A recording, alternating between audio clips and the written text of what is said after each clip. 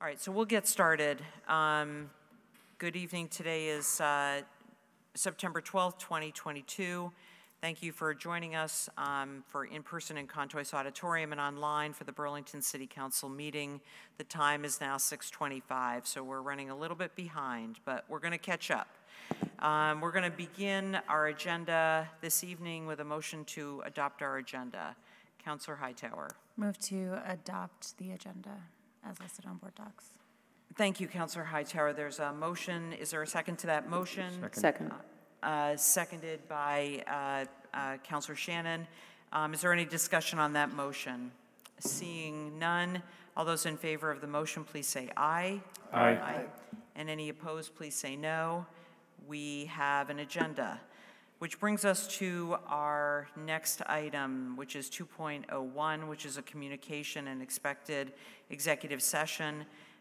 This is an update regarding collective bargaining with the BFFA, which is our fire union. We do anticipate that this executive session will last approximately 1 hour. And normally what we do is before there are motions to go into executive session, would turn to either council or the administration if you feel that there's anything that any information we can give to the public at this time.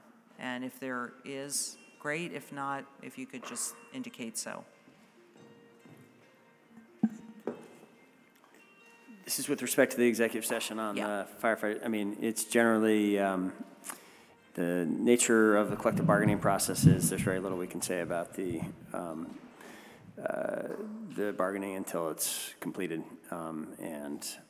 this is the maybe just the broader context we can share is that we have 4 unions. We have completed the contracts for the other 3 unions. The Burlington Firefighters Association is the final contract. We've been started this process a number of months ago. The conversations have accelerated recently when we've completed the other contracts, and we're looking forward to briefing the council on where those negotiations stand tonight.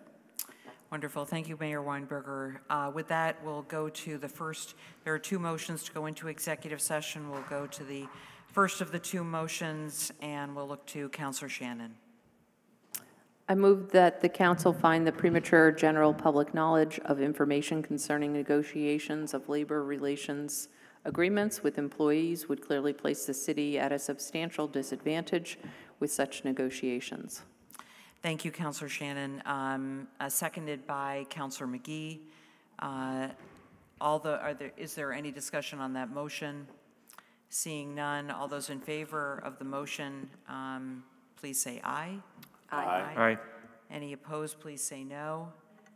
The motion passes, which brings us to the second motion, Councilor Shannon. Based upon that finding, I move that the council go into executive session to receive confidential updates on labor relations agreements with employees.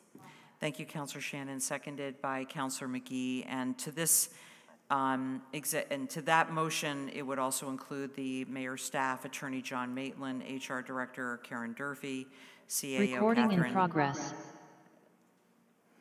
CAO Catherine Shad, City Attorney Jared Pellerin, and Acting Fire Chief Libby. With that, all those in favor, or is there any Recording discussion? in progress. Is there any discussion on that motion? Seeing none, all those in favor of the motion, please say aye. Aye. Aye. And any opposed, please say no.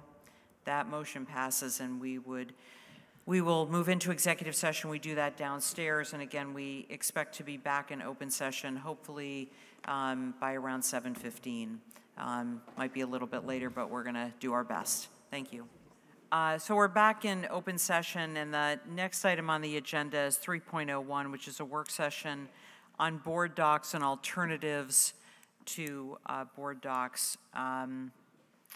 For this work session, this was a priority that came out of the council retreat in May, and we're going to be receiving a presentation from our CIO, Scott Barker, but he is not here with us right now. So we were looking for Scott, who I believe is in the building, but not inside Contois. So if we can we'll just wait for a minute. Someone had texted him to see if he is able to make it down here at this time.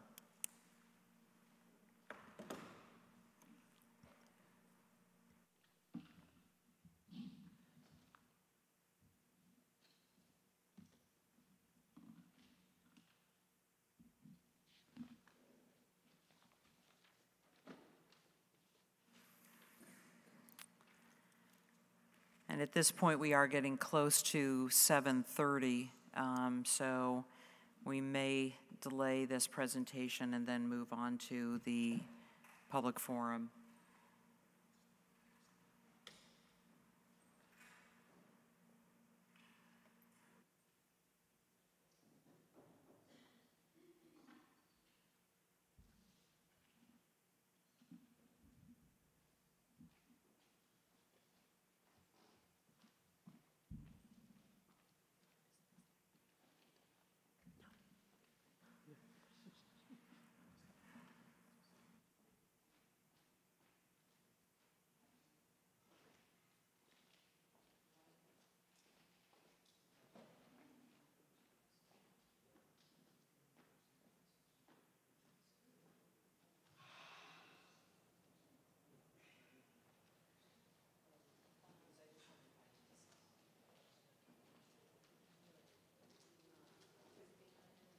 Aaron's doing the timer remotely. Yeah, okay, so somebody else can do it, there's literally one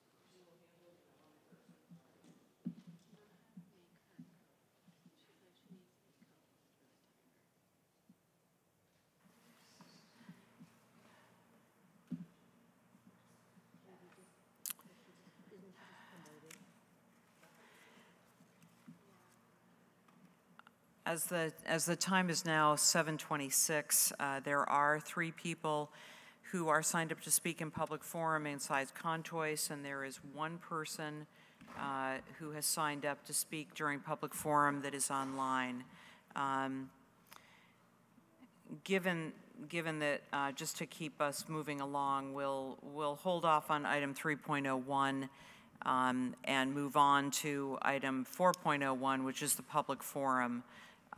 Before we begin public forum, just a few items of information. The system on the table in front of us has 3 lights. A green light will shine when you start speaking, a second yellow light when you have 30 seconds left, and then the last red light will shine when your time is up. We ask that you please complete your comments when the sound indicates that your time is up, so everyone has the same amount of time to speak. There's a hybrid system for public forum.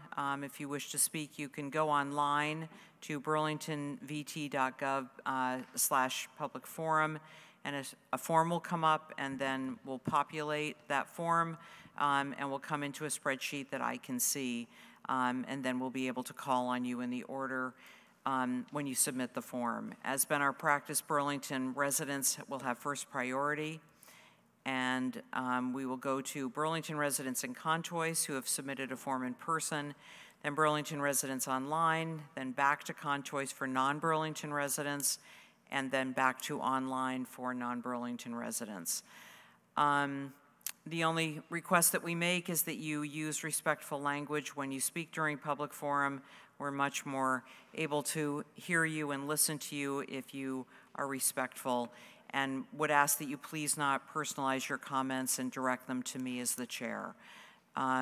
With that, we have 3 people signed up for public forum who are all Burlington residents that are in Contois. The first is Sharon McCarthy. Sharon, please come forward. Welcome, and happy to hear your comments. And the next speaker will be Pike Porter after that. Oh, we didn't say that. You have 2 minutes. And please, if you could just make sure that the microphone is on, there's a green light that comes on right in front of you on the microphone. You just press where it says push. Oh, thank you. Thank you. Thanks a lot. My name is Sharon, and I'm happy to be here. So with all due respect to all concerned, our city is suffering from a lot of the decisions that you have made in the last 2 years. We have become overrun with homelessness and drugs, gangs, and random shootings, not to mention the crime and the theft that is rampant. These people are going rogue in every area of downtown. Defunding our police and decreasing the force was a fantastic error in your judgment. Burlington is now a city that is not being cared for, and its citizens are suffering from your choices. Unruly people are setting up housing, tents, and squatting in public areas that used to be illegal and considered loitering. It was not allowed. We have a segment of the population being drawn here, and they are going rogue because they know there is no oversight that is enforced. The sanitation situation alone is a problem. They use fountains in backyards as bathrooms. My backyard is one of them. And trash is everywhere. They stay up until 4 and 5 in the morning fighting and drinking at different locations. Pearl and Battery is one of them, keeping us up all night long with their ruckus. It's disturbing what is happening to the city.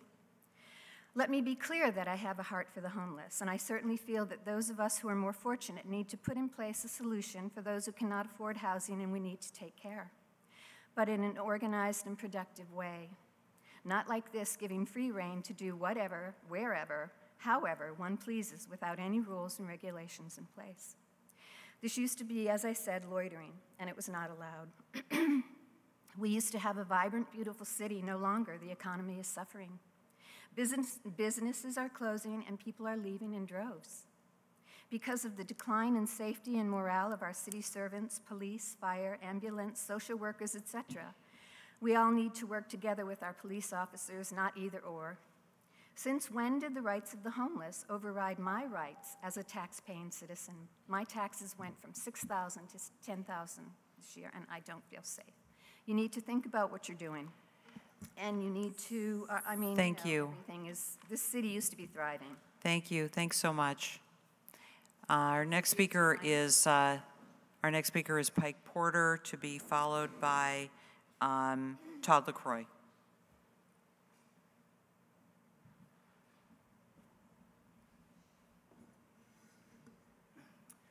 Good evening. I'm here to just emphasize the emails that I sent to you this weekend. Also to ask or to advise you that I don't believe that the lease, the Beta Technologies lease that will be in front of you today, has been approved, much less seen, by the Airport Commission, which I understand is just really a symbolic position with no authority, but I would think there should be at least some acknowledgement that they should have some role in encumbering airport land for 40 years or more. That said, in principle, I approve this lease. However, in practice, I have reservations, mainly because Nick Longo, the airport director, has identified a parcel near Airport Parkway, near 3 parcels with 8 units in it, all rentals, where he says that this is the only location where a large new airport maintenance facility can be installed. This doesn't seem right to me. It seems like if there's room on the West Valley for Beta Technologies, there should be room for an airport maintenance facility, so as not to further encumber, further harass the quality of life of the tenants, the 8 families that are still living there on Airport Parkway. So I think that's all I need to say. With regard to the ranked choice voting, I certainly approve. I don't think anyone who's only received 40% of the popular vote should be mayor. Thank you. Thank you very much. Our next speaker is Todd LaCroix, to be followed by Robert Bristow Johnson, and then we will move to online. Quality, not quantity of police. That's the real problem. You guys are just talking about numbers and budgets, but you don't talk about the real issues. Let's talk about some real issues. There are more registered gun dealers in America than McDonald's, Wendy's, Burger King's, and Taco Bell's and Starbucks combined, okay? While all these restaurants have been independent, going out of business. And most of them are ex-military and ex-people with badges selling these weapons. Now, 20 years of the war on terror, what is the result of this? As they promise to make us happier and safer, all they have done is manage to make everything worse. Let me give you the numbers. Right now, children are number one cause of death amongst our children is guns. More than 6,500 children aged up to 19 are shot and killed in the U.S. every year, and 1,500,000 are shot and wounded, and an average of 51 kids dead a day. And the psychological impact goes deeper, with about 3 million witnessing it annually. This violence brought to us by men with badges and their for-profit prison systems and our dysfunctional parents who want to tell us, the children and the youth, that it's our fault when they have given us $30 trillion in debt for wars and police forces that treat us like we don't belong in our own towns, like we don't belong in our own families, like we don't belong, like we're Taliban. They hunt us. They put us in schools that are like prison systems, and then prison systems that are even worse. And then you wonder why everybody's so angry. Thank you. Our next speaker is Robert Bristow Johnson, and then we do have one person who has signed up online, and we will go to that person next. It's a hard act to follow.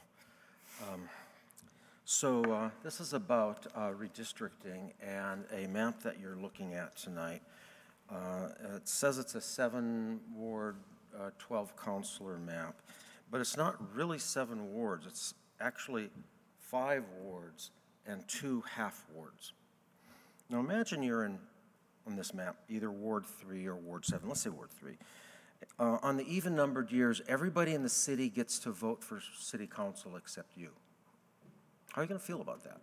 If you're in Ward 7, on an odd-numbered year, everybody in the city gets to weigh in on city council except you. Who wants to be in that ward? So, you know, we've heard some complaint about, well, these district councilors, they have to represent twice as much, and they have twice the constituency, but they get paid the same, they get the same vote, and they get the same length of term. Those are 4 persons in this city, 1/100th of 1% of the population of the city that are disadvantaged. But otherwise, every voter in the city is treated equally in the current 812 system. So imagine you're in that 16%, that's, you know, wards 3 or 7, and what we get to tell the district councilors is, well, if you don't like it, don't run for office. You don't have to do that. What are we going to tell these folks in wards 3 and 7? If you don't like it, don't vote. So I have even though I had something to do with the map, I have a fundamental problem with the notion of the 712 map. Just thought I'd tell you why. Thank you very much. We do have one person who has signed up online, a Burlington resident. I would leave it to you to just sort of find this person if you could, or if Aaron can, is Bob Duncan. And then if you can enable that person's microphone.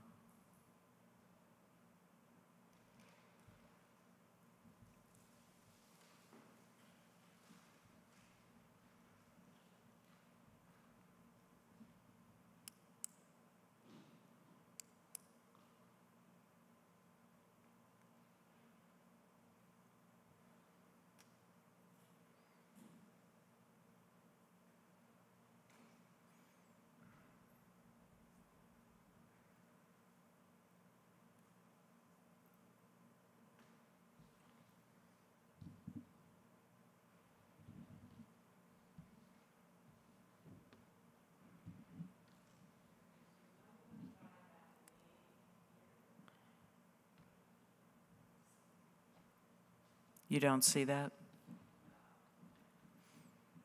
Okay, we'll give them a minute. Hi, this is Erin Stetzner. I'm currently looking for Bob Duncan in the attendees right now. I'm not seeing him, but I'm continuing to look. Okay, thank you.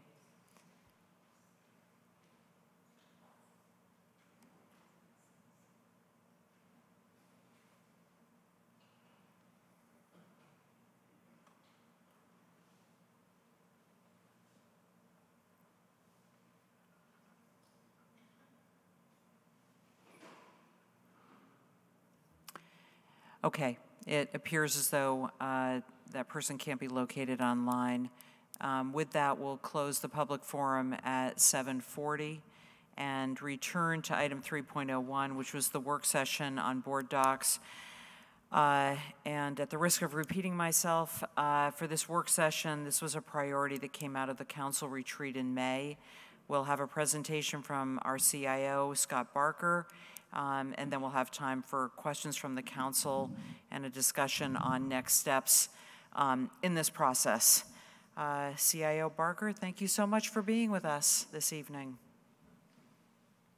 You are welcome. I think everybody has the presentation in board docs. Do you need me to bring it up and throw it up on a screen?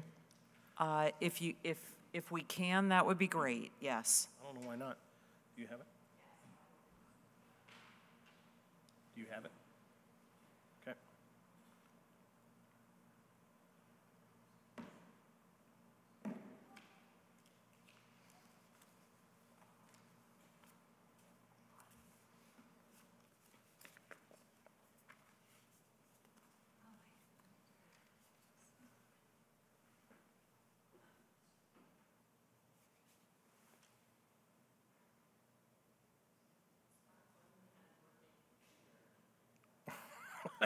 Only you knew somebody in IT.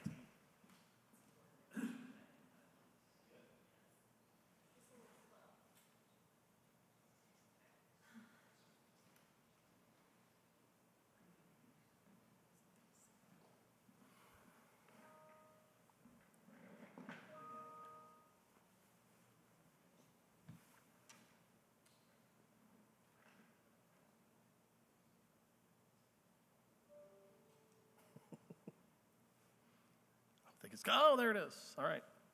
You can bounce to the first one. So when we started talking about board docs replacement, it was at the impetus of, I think I've spoken with several people on the board, on the council, and the mayor as well as Catherine, and even Lori and I have had some conversations. There's several reasons, you can go down, that we need to look at it. The first and foremost, and these are all things that people have talked about in the past. And board docs is certainly a little long in the tooth. It's probably, Lori can probably tell me better, but I bet it's at least 8 or 9 years old. But responsive design is one of the first things we talk about, where it's not really built to work anywhere effectively except on desktops or laptops, so it's not built to work on tablets or phones, things like that.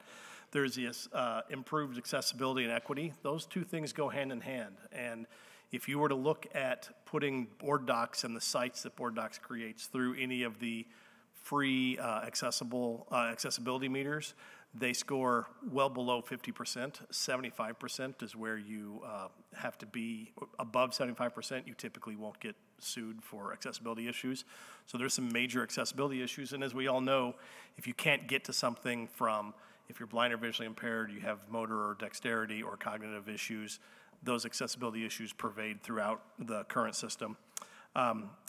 In terms of increasing the efficiency for someone like Lori and President Paul, when you all work on building the agendas, modern search architecture is one of the pieces that we've heard a lot. I know there's some people that have figured out ways to make the search in Open Docs work, but there's much more modern applications with search docs or search engines. And then community visibility. One of the things we've heard a lot is how can we do a better job of managing the boards and commissions and the vacancies and terms and seats and things like that. And something like board docs has a difficulty doing that, but there are other systems out there that do allow for some of those improvements. So we can bounce to the next one. So we started a process based on all of this. We put an RFP together. We put it out in late June, early July, and we asked interested parties to submit. And we gave a 2-week deadline for asking questions. We asked questions, posted those on our RFP site, and then another 2 weeks to respond to the proposal.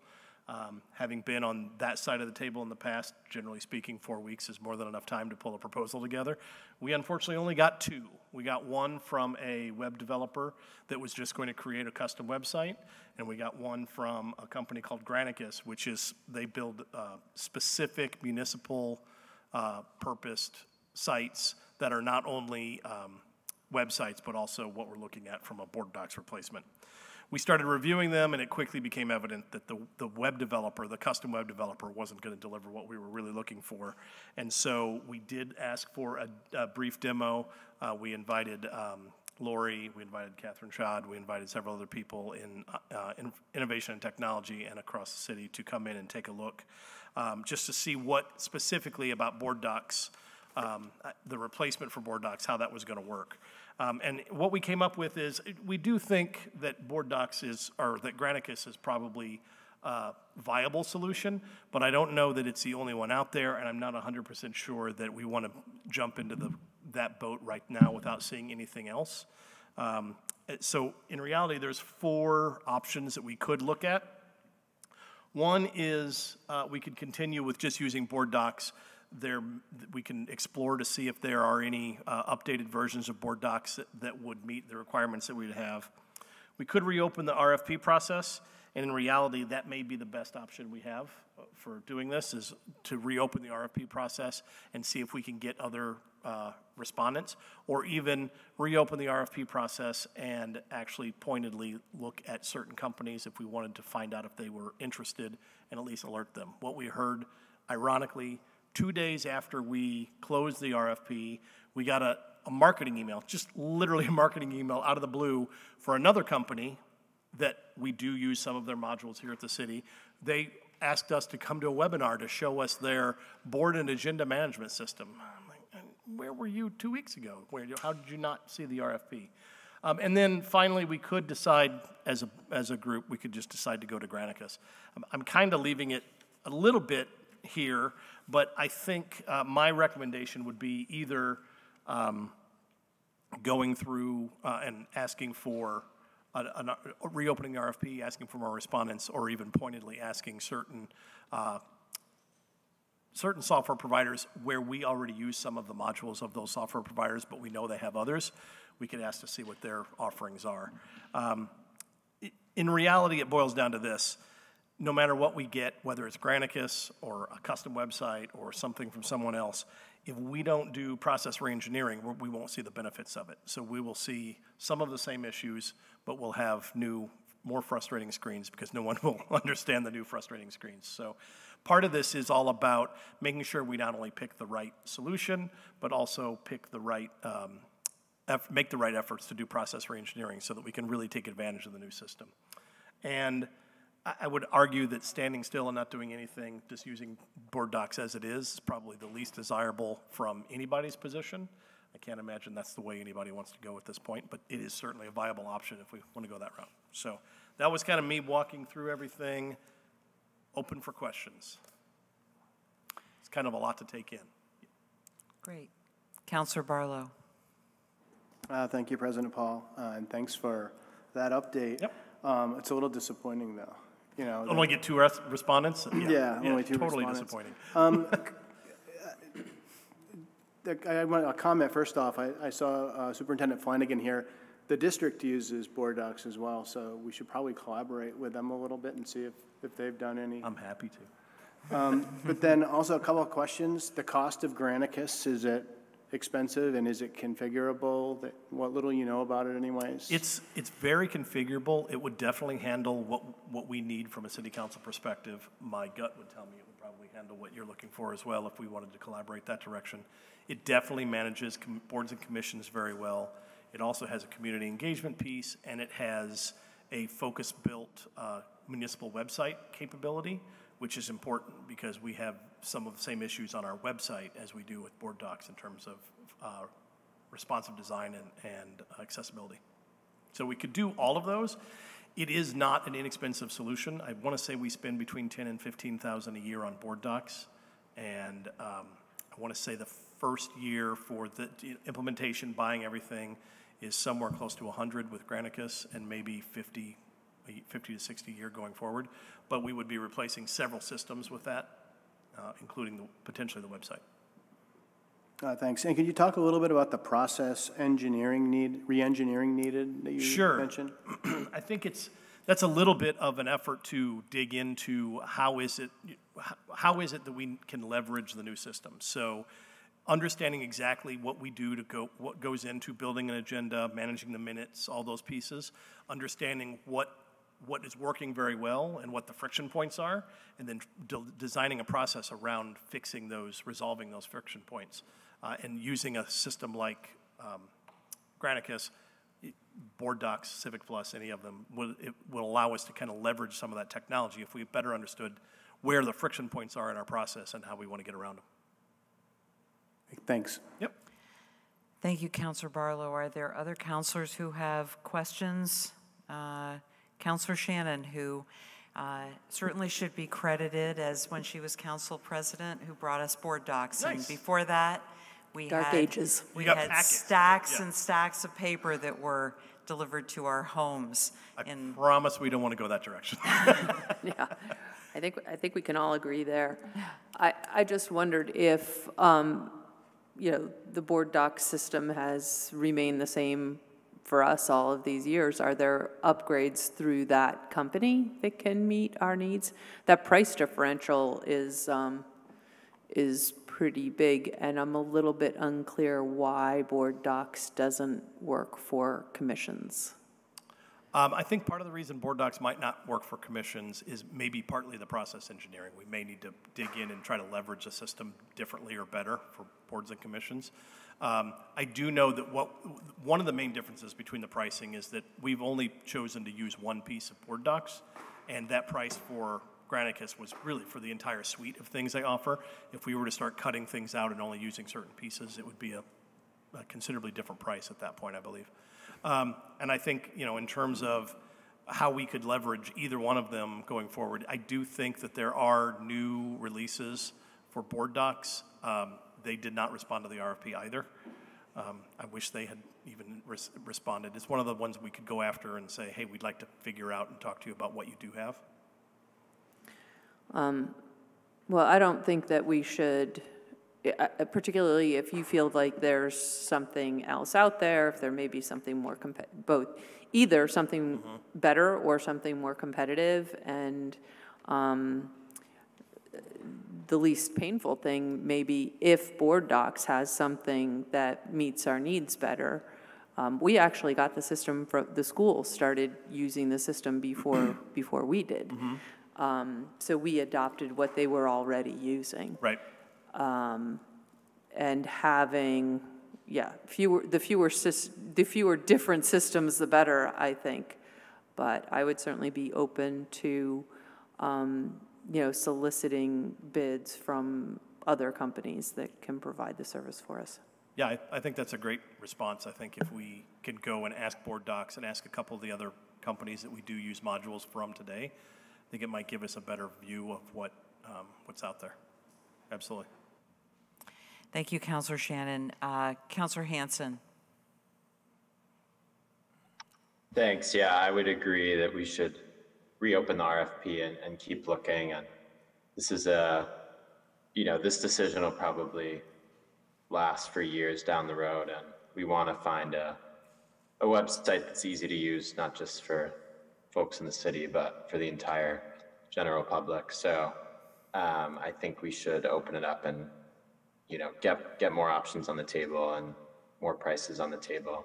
So I would support that. But thanks so much for your work on this and for giving us the update. You bet.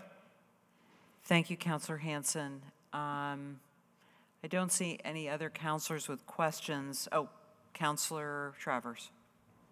Sorry, just briefly. Agreed. Thank you for the presentation. Agree with Councilor Hanson's point that I think we should open the RFP process as you suggested, and if there's any particular programs that you've identified, I would also suggest start reaching out to them, perhaps more pointedly, to invite them to respond to the RFP. And just the only other piece on my end is, in reaching out to these companies, I don't know if you have already, but if they have a testing platform or some opportunity for us to hop in there to see how it operates versus board docs, or even if we're aware of other municipalities that rely on these programs, if counselors could have an opportunity to work within it and understand how it works, I think that would be helpful before we're asked to fully move forward with any platform that we want to go with. So thanks. Absolutely. Yeah, we can make that happen. We definitely, for Granicus, we can pass along some municipalities that we know are using it, and as we open it up, we can look at more as well. That'd be great. Yep. Thanks. Thank you, Councilor Travers. I agree with that. That would be incredibly helpful if we could take a look at that. Were there other councilors who had questions? And also, are there any councilors who don't? It appears as though the broad consensus is to continue the search. Is there anyone who feels otherwise? If not, I think I hope, Councilor Zhang. Yeah, I think the sentiment of having board doc to upgrade what we're looking for to make it more accessible, I think it should not be rooted out. Yeah, I think you understand. Oh, yeah, absolutely. Yeah. Totally agree. Okay. Thank you. Yes, we don't need to reinvent the wheel if we have a wheel that just needs a little help. Right. And with an upgrade, if board docs offers any upgrades and a process re-engineering effort, we may get as much benefit out of that as anything else. So absolutely a great idea. Do you feel like that's enough direction from us? I think so. Yep. Okay. I think I'm good. I'll keep you posted. Well, that's great. I guess the one question I do have, just to make sure, we are not, from our perspective, we're not up against a date from a licensing or contract. Are we up against any dates from your perspective, deadlines, or is it just a matter of let's make sure we get the right one? No, I mean, I think when we had the council retreat in May, one of the things that did come up was the fact that we felt, board docs, as Councilor Shannon said, I mean, when we started with board docs, I don't think it's any different now than it was when we started with board docs. It was a huge leap forward for the council, but in terms of the actual system that we're using, it's effectively the same, and it's done in a piecemeal approach, as you've mentioned. And that was, I think that's probably one of the biggest challenges, is that people just don't know where to look for information. If it's confusing for us, then it certainly is confusing for people who really don't understand the system as we do. Correct. Okay, great. Thanks. Thank you. Thank you so much for your work on this. We'll look forward to hearing, hopefully we'll get more responses, and even if it takes a little more proactive work. We'll pull some responses out of people. Okay. Thank you so much. With that, we'll close item 3.01. We've completed the public forum, which moves us on to item 5, which is climate emergency reports. Is there any counselor or the administration who wishes to offer a climate emergency report? Mayor Weinberger. Thank you, President Paul. There are actually two notable updates I wanted to share with the council and the public. One is that on your consent agenda tonight, we talked about it at the Board of Finance. We are making a airport purchase of a electric sweeper, which will help maintain the facilities at the airport. I highlight this just because I think this is a really promising, exciting direction that we're now starting to see this sort of large piece of equipment that we use for maintaining the city is starting to switch over from being fossil fuel burning to electric. And this Nick Longo, our acting aviation director, I said, to me, I think the only thing else in the fleet we had like it was our electric Zamboni out at the Letty Arena, and turns out that it's a pretty similar piece of equipment. But so just as the council knows, we are looking to electrify everything we can when we are making fleet purchases, and here's an example of a kind of new innovation and progress there.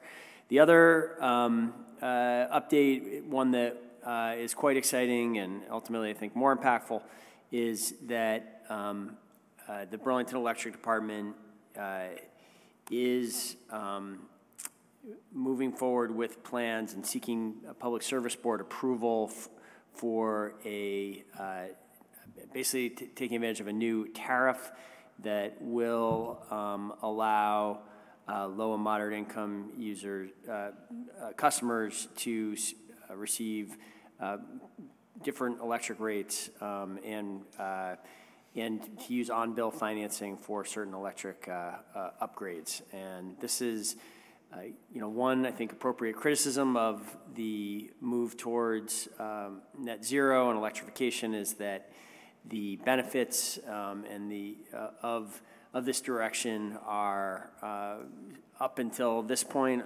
it's been a real challenge finding ways for those benefits to flow to customers who are low and moderate income customers. BED has worked very hard on this and made some real progress. This is a substantial new policy change that should open some real additional possibilities. As soon as this receives Public Service Board approval, we will there'll be a lot of communications about how people take advantage of this. And that's still a little ways off, but we're making progress towards that. Thank you. Thank you, Mayor Weinberger. Are there councilors who have a climate emergency report?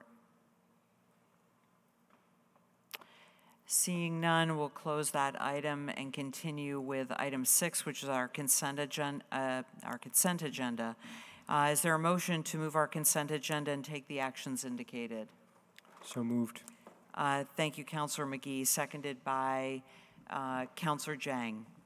Is there any discussion on the motion to move our consent agenda? Seeing none, all those in favor, please say aye. Aye. Aye. Any opposed, please say no. We have approved our consent agenda, which moves us on to item 7, which is the deliberative agenda. We have a number of items on our deliberative agenda. In the interest of time and being able to accomplish everything on our agenda and adjourn within our rules, there are minutes allotted to the agenda items, which we approved when we approved our agenda. As per our council rules, I will do my best to see that we adhere to our approved agenda. And with that, the first item is 7.01, which is a public hearing on 2 proposed ordinance changes. The first is regarding ZA 22-07, which is maximum parking and transportation demand management. And then the second is ZA 22-08 on short-term rentals. The way that public hearings work is that you may sign up to speak either in person or online. We will open the public forum, and those who wish to speak, even if you haven't filled out a form, you're certainly welcome to just simply raise your hand, and we will have you speak. Or if you're online, you can use the raise hand function as well. We will then close the public hearing after all those who have wanted to speak have spoken, and move on to further business with these 2 items. So with that, we'll open the public hearing, and if there are people who wish to speak to either item, please raise your hand, or as well online, use the raise hand function.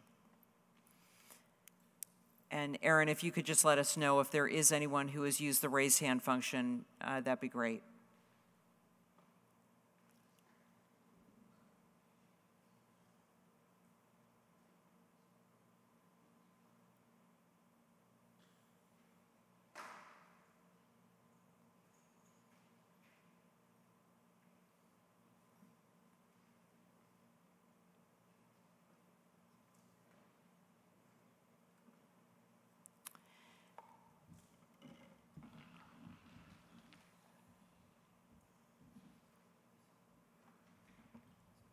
Is that to indicate that there is no one who has used the raise hand function online? Can I ask a question? Oh, I can do it. Councilor Shannon. Thank you. I just wanted clarification about this process. If there are amendments to this ordinance, I know there are some cases where we can't make a change unless it's based on public comment. And so I wondered if there was a desire to make an amendment, does it require warning another public hearing in the future on this, or so just, I think you understand where I'm going. I think I understand where you are going. My understanding is that yes, in fact, there is, but I can defer that to our parliamentarian who may have an opinion on that as well. Yeah, I'm not sure if I'm prepared to address that in the abstract. Is there, what specifically are you contemplating here? I'm not contemplating anything in particular, actually. I just thought that there might be some potential amendments to this, and wanted to clarify what the process would be for amending this. Looks like Director Tuttle may have some, I don't know. If it's okay, I could weigh in. This question was asked of Attorney Sturdivant earlier today, and she shared a section of state statute that, oh, she's here. I'll let her address this question, sorry. Acting City Attorney Sturdivant, please. Good evening. So with zoning ordinances, it depends actually what the changes are, what level of process is required. The statute, which is 24 VSA 4442B, talks about that the legislative body may make minor changes to the proposed bylaw amendment or repeal. Thou shalt not do so less than 14 days prior to the final public hearing. If they make, the legislative body at any time makes substantial changes in concept, meaning, or extent of the proposed bylaw, it shall warrant a new public hearing. And if there's changes, the legislative body at least 10 days prior to the hearing shall file a copy of the changes with the clerk. And there's a little bit more to that, but I can certainly share that depending on the outcome of this process. Okay, thank you. Thanks so much. With regard to the public hearing, it does not appear as though there's anyone who has raised their hand to speak remotely, nor are there persons in contois. With that, we will close the public hearing and move on to item 7.02, which is the CDO parking minimum and maximum parking requirements and transportation demand, which is ZA-22-07. This is for a fourth reading. And with that, I'll go to the chair of the ordinance committee, which is Councilor Travers, for a motion. Thank you, President Paul. I'd move to postpone this item until our meeting on October 17th, 2022, and would ask for the floor back upon a second. Thank you, Councilor. Thank you, Councilor Travers. There is a second to that motion from Councilor Hightower. You have the floor back. Thank you, President Paul. This item with respect to minimum maximum parking requirements as well as transportation demand management has been making its way through the Ordinance Committee and Planning Commission well before I joined this council, and has had quite a bit of public input. We've received as of late, though, some further feedback, particularly from the affordable housing community with respect to this proposed ordinance's impact on their operations. And the intent behind this further postponement is to meet with partners in the affordable housing community to fully hear and understand their concerns and take them into consideration before ultimately moving on this. So that is the purpose of the motion and is why I will be supporting it. Thank you. Thank you, Councilor Travers. This motion to postpone is debatable, so if there are other councilors who wish to offer any comments, now would be the time. Councilor Hanson. Great, thanks. And thanks to Councilor Travers for doing really a lot of legwork on this policy, not only the policy itself, but engaging with different stakeholders.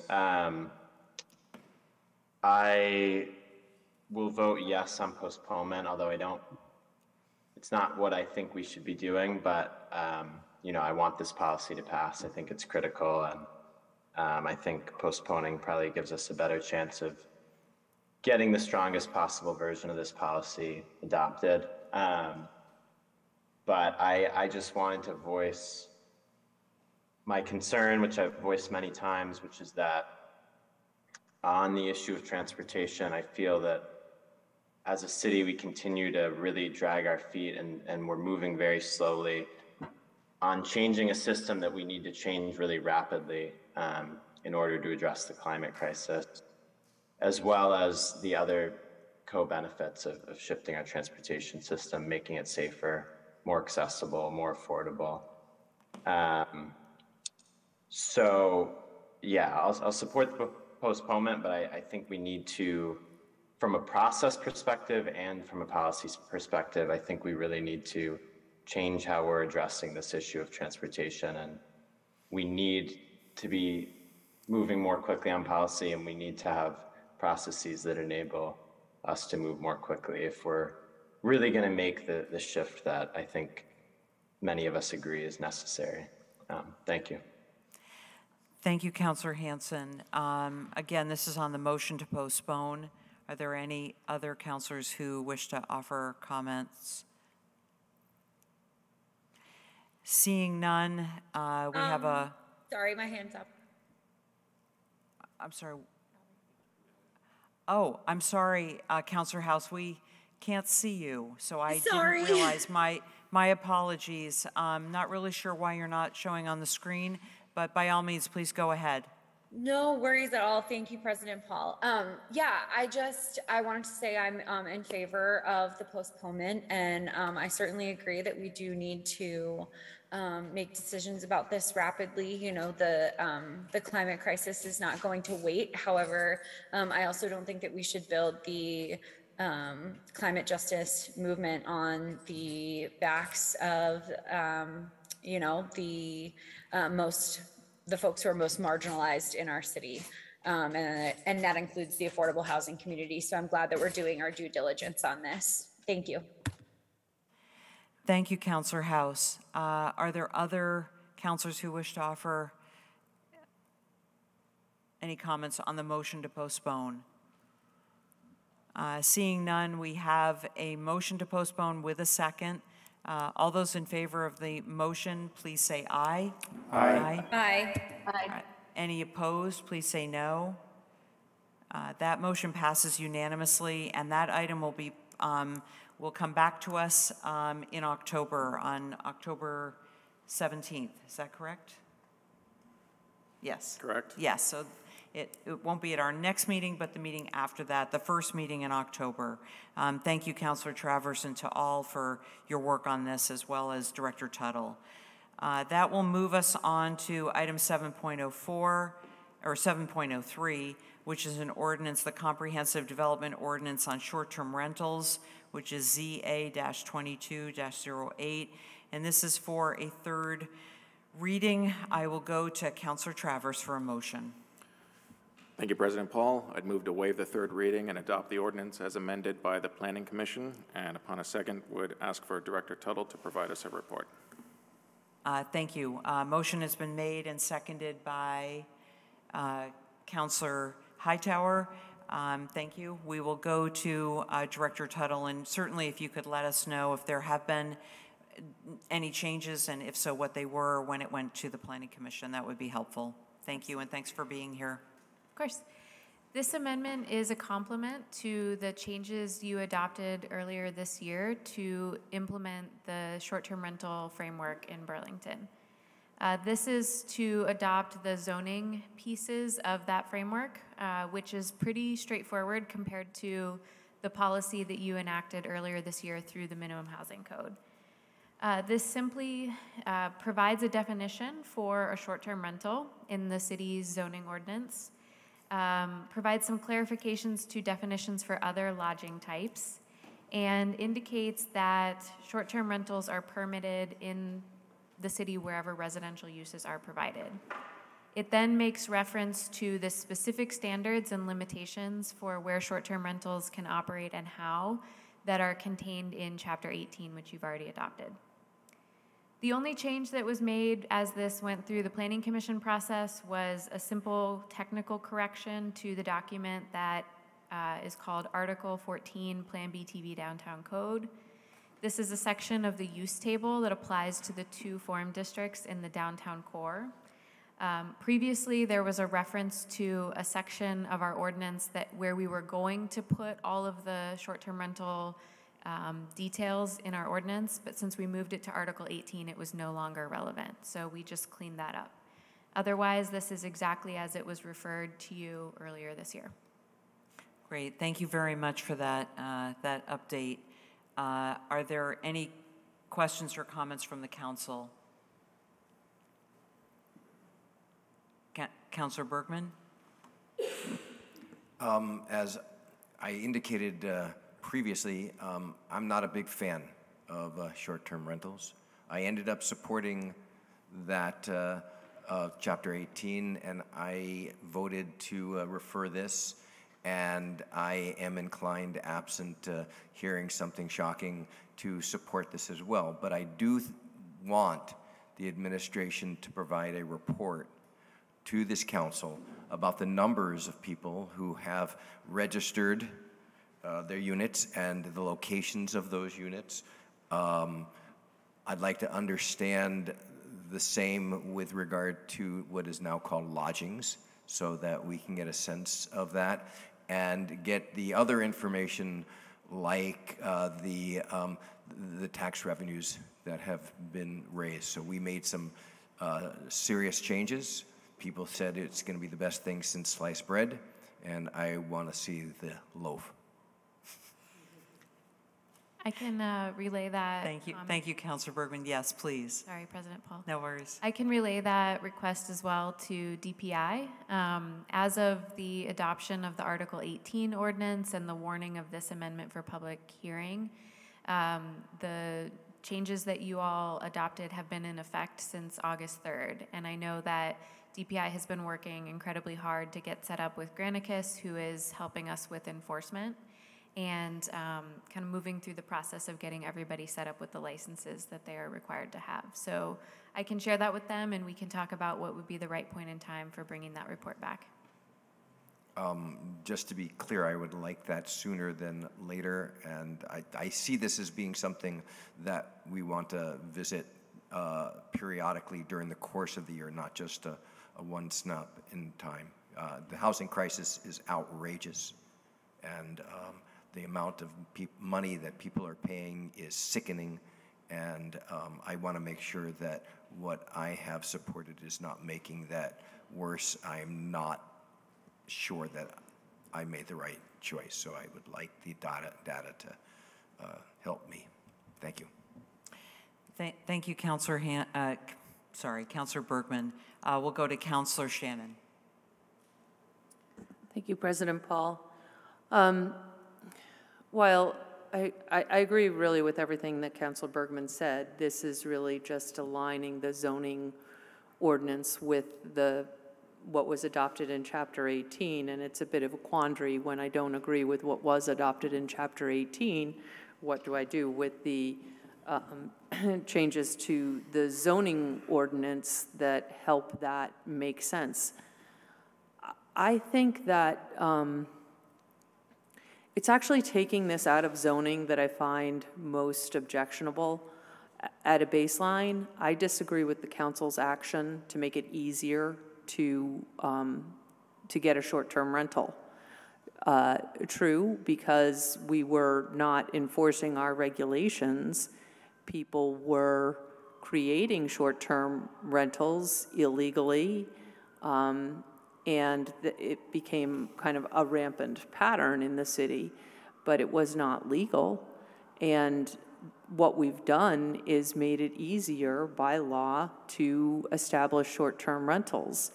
And by taking it out of the zoning ordinance, we've removed the public process that we have always had on, you know, when you created any kind of bed and breakfast, it was always required that you went through a zoning process, and now it's only requiring a registration process, which I object to. So while it is a quandary, I am going to vote no, because I think it's important to voice my disagreement with this policy, and that's the way I'm going to choose to do that tonight. Thank you. Thank you, Councilor Shannon. Are there other councilors who wish to offer comments on this ordinance before we go to a vote? Oh, yes, I'm sorry. Councilor Travers. Thank you, President Paul. I believe this council, for the most part, has had a number of opportunities to debate the issue of short-term rentals, and I'm very pleased with where we landed. In June, I agree with Councilor Bergman that I would similarly like to see a report, because until we have that report, the feedback we'll receive is merely anecdotal. But what I can say is that anecdotally, what I've been hearing is that folks, particularly in those buildings that we were most concerned about, which are non-owner occupied residential dwellings that are being converted into short-term rentals, anecdotally, I've been hearing that folks have gotten the message that no longer is that going to be permitted here in Burlington. So I do not agree that with the actions we took earlier in the summer, that we've made it easier in Burlington to operate a short-term rental. I think our ordinances and zoning regulations as they were not adapted yet or adopted yet to comply with this relatively new lodging in short-term rentals that we see on Airbnbs and VRBO. And I think we've taken steps to, we kept saying before that we were trying to fit a square peg into a round hole with respect to short-term rentals, and I think we've brought a lot of clarity to the matter, but do agree with Councilor Bergman. I will look forward to seeing where we're at sooner than later once we have that information in hand. Thanks. And I will be voting in support of this because I do understand and believe that is simply bringing our zoning ordinances into compliance with the actions we took earlier in the summer. Thank you, Councilor Travers. Are there other councilors? We have a motion to waive the third reading and adopt the ordinance as amended by the Planning Commission. Seeing no other comments from the council, we will go to a vote. All those in favor of the motion, please say aye. Aye. Any opposed, please say no. No. No. Okay, that would be Councilor House, Councilor Hanson, and Councilor Shannon, who have indicated a no vote. And I don't believe that Councilor Freeman is online, so that would mean 11. So that is. I'm here, Councilor Paul. Oh, sorry, No, I think my device just didn't unmute. I apologize. I was a yes. You're a yes. Okay. Yeah, all right. sorry about that. Thanks for clarifying, and I'm glad to have you here. That would mean that we are an 9-3 vote. So the motion passes. We will move on to item 7.04, which is a presentation in response to a resolution that we passed at our last meeting regarding the creation of an additional 7-ward redistricting map. And for this presentation, we have Director Tuttle with us, who is joined by Nancy Stetson, our senior policy and data analyst. My understanding is that you will be presenting this alternative map and a plan that you've developed with next steps in this process to get us to a charter change coming in March, which seems like a long time from now, but really isn't that far when you start going through the dates, the benchmark dates. So thank you both for being here, and we'll look forward to your presentation. All right, great. Are all set to share? Nancy is actually going to walk us through a brief presentation to share with you the map, the 7x12 counselors map that was posted on board docs, as well as some information about next steps. Great, thank you. It says host disabled participant screen sharing. Oh, okay, great, thanks.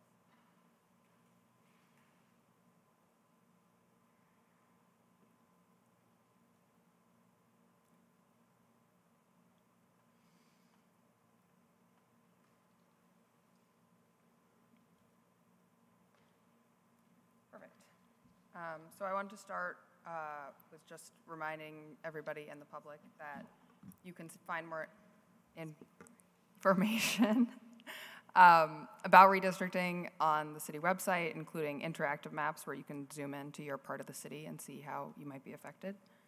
But we're here today to bring you this map that you requested in August. The request was that it was a 7-ward map with 5 wards with 2 members, 2 wards with 1 member, and with the goal of keeping the new North End and the old North End distinct. So I'm going to show the map, and then I have a couple more slides, but this should be brief. So this, the colors do not show up so well there, but this map is what I drew. I see this as a draft map to sort of get us closer to what we're looking for. The overall plan deviation is 9.7%, which is very close to the threshold, but just barely under it. The main changes that this map makes compared to previous maps is with these 2 smaller wards. So Ward 7 becomes a third of the new North End, and then Ward 3 becomes a sort of downtown ward that, again, elects only 1 counselor. The other thing this map does is it tries to preserve the polling places for the wards. This particularly pertains to the South End, where Edmonds remains part of Ward 6, and the block that has Bobbin Mill and the Barge Canal and BED is split in 2, so that BED can stay the polling place for Ward 5, but Bobbin Mill can join the King Maple neighborhood in Ward 3. This is the map. I guess I should run through the slides before questions. The other thing I looked at for this meeting was on the student population. There's concerns about how the students will be divided across the wards. So we only have data on where on-campus students live, but citywide there are about 6,000 students. They are really, you can see here, they are concentrated on the UVM Athletic and Redstone campuses south of Main Street on the top of the hill. That's where nearly 4,000 students live, so that is the area that we have to grapple with. I also looked at how these students make up parts of wards depending on which plan we choose. So you can see in the current ward configuration, 2/3 of Ward 8 residents are on-campus students. These students are moved to Ward 6 in some of these other plans, and so in the map I just presented, 60% of Ward 6 residents would be these on-campus students. The one thing I do just want to note that this does not account for off-campus students, and off-campus students are concentrated in certain neighborhoods, and so this doesn't show the full picture of where student populations are. Finally, we have a draft schedule. I guess the final schedule for when these maps need to be approved isn't set yet, but we expect it's going to be by December at some point. So working back from that, our hope is that we can come up with a final map or a couple final maps for the October 17th meeting and work towards that goal with the rest of the September in time to send it to charter change and have it approved in December. And I think with that, we're happy to entertain any questions or comments that you have about this additional map that was requested. And, you know, we're happy to work with a couple of counselors moving forward from tonight to help refine either this map or any other maps to help us meet the objective of having something for referral in October. Thank you. Thank you both for this presentation. We'll go to the council now. Counselor Barlow, please. Thank you, President Paul. I thank you for that presentation and for that additional map that you've made for us all. I'd like to move that the council approve a work session during September with Nancy Stetson and a small group, including Councilors Hightower, McGee, Travers, and myself, to discuss and revise the maps that have been presented to the council so far. So thank you. That's a motion. Is there a second to that motion? Seconded by Councilor Hightower. Is there any discussion on that motion to refer this to a smaller working group who will work with Nancy Stetson on bringing us something back on October 17th? Councilor Hightower, and then we'll go to Councilor Jang. Not gonna lie, I wasn't expecting that motion, but I'm glad to have my name in it. Mark probably texted me and I just didn't see it. I am curious as to what folks think more generally about this map. I do want to just point to Robert Bristow Johnson's comments and the comments about if we did work on this map, that means potentially having elections every year for some wards and every other year for other wards. I wonder how folks feel about having elections every other year for all of the wards, which I think is an interesting option, especially with us considering or implementing ranked choice voting for councilors. So just throwing that out there as a part of a larger discussion, but I'm also fine with moving this to a working group.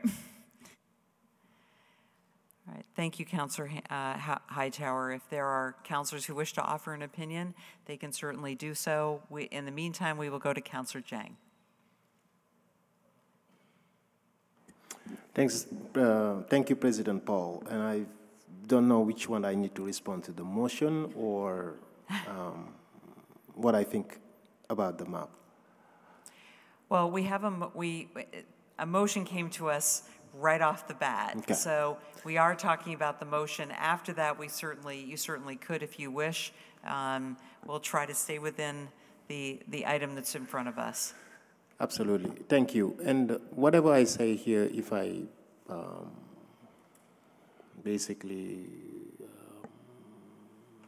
my intention is basically to just reiterate that being an independent elected official is not easy. But I want to recognize the work that you have done here. It's beautiful. Thank you so much. And this did not start today. You've been around. I'm pretty sure maybe a baby can be born. This process is not even done yet, you know. So I just wanted to understand the names of the people that were picked to be in this how the decision of bringing those people forward came through. Are they all in the same committee working together? Or is it a specific committee that will be working on it? And if not, how did you decide on picking a couple people to work on this?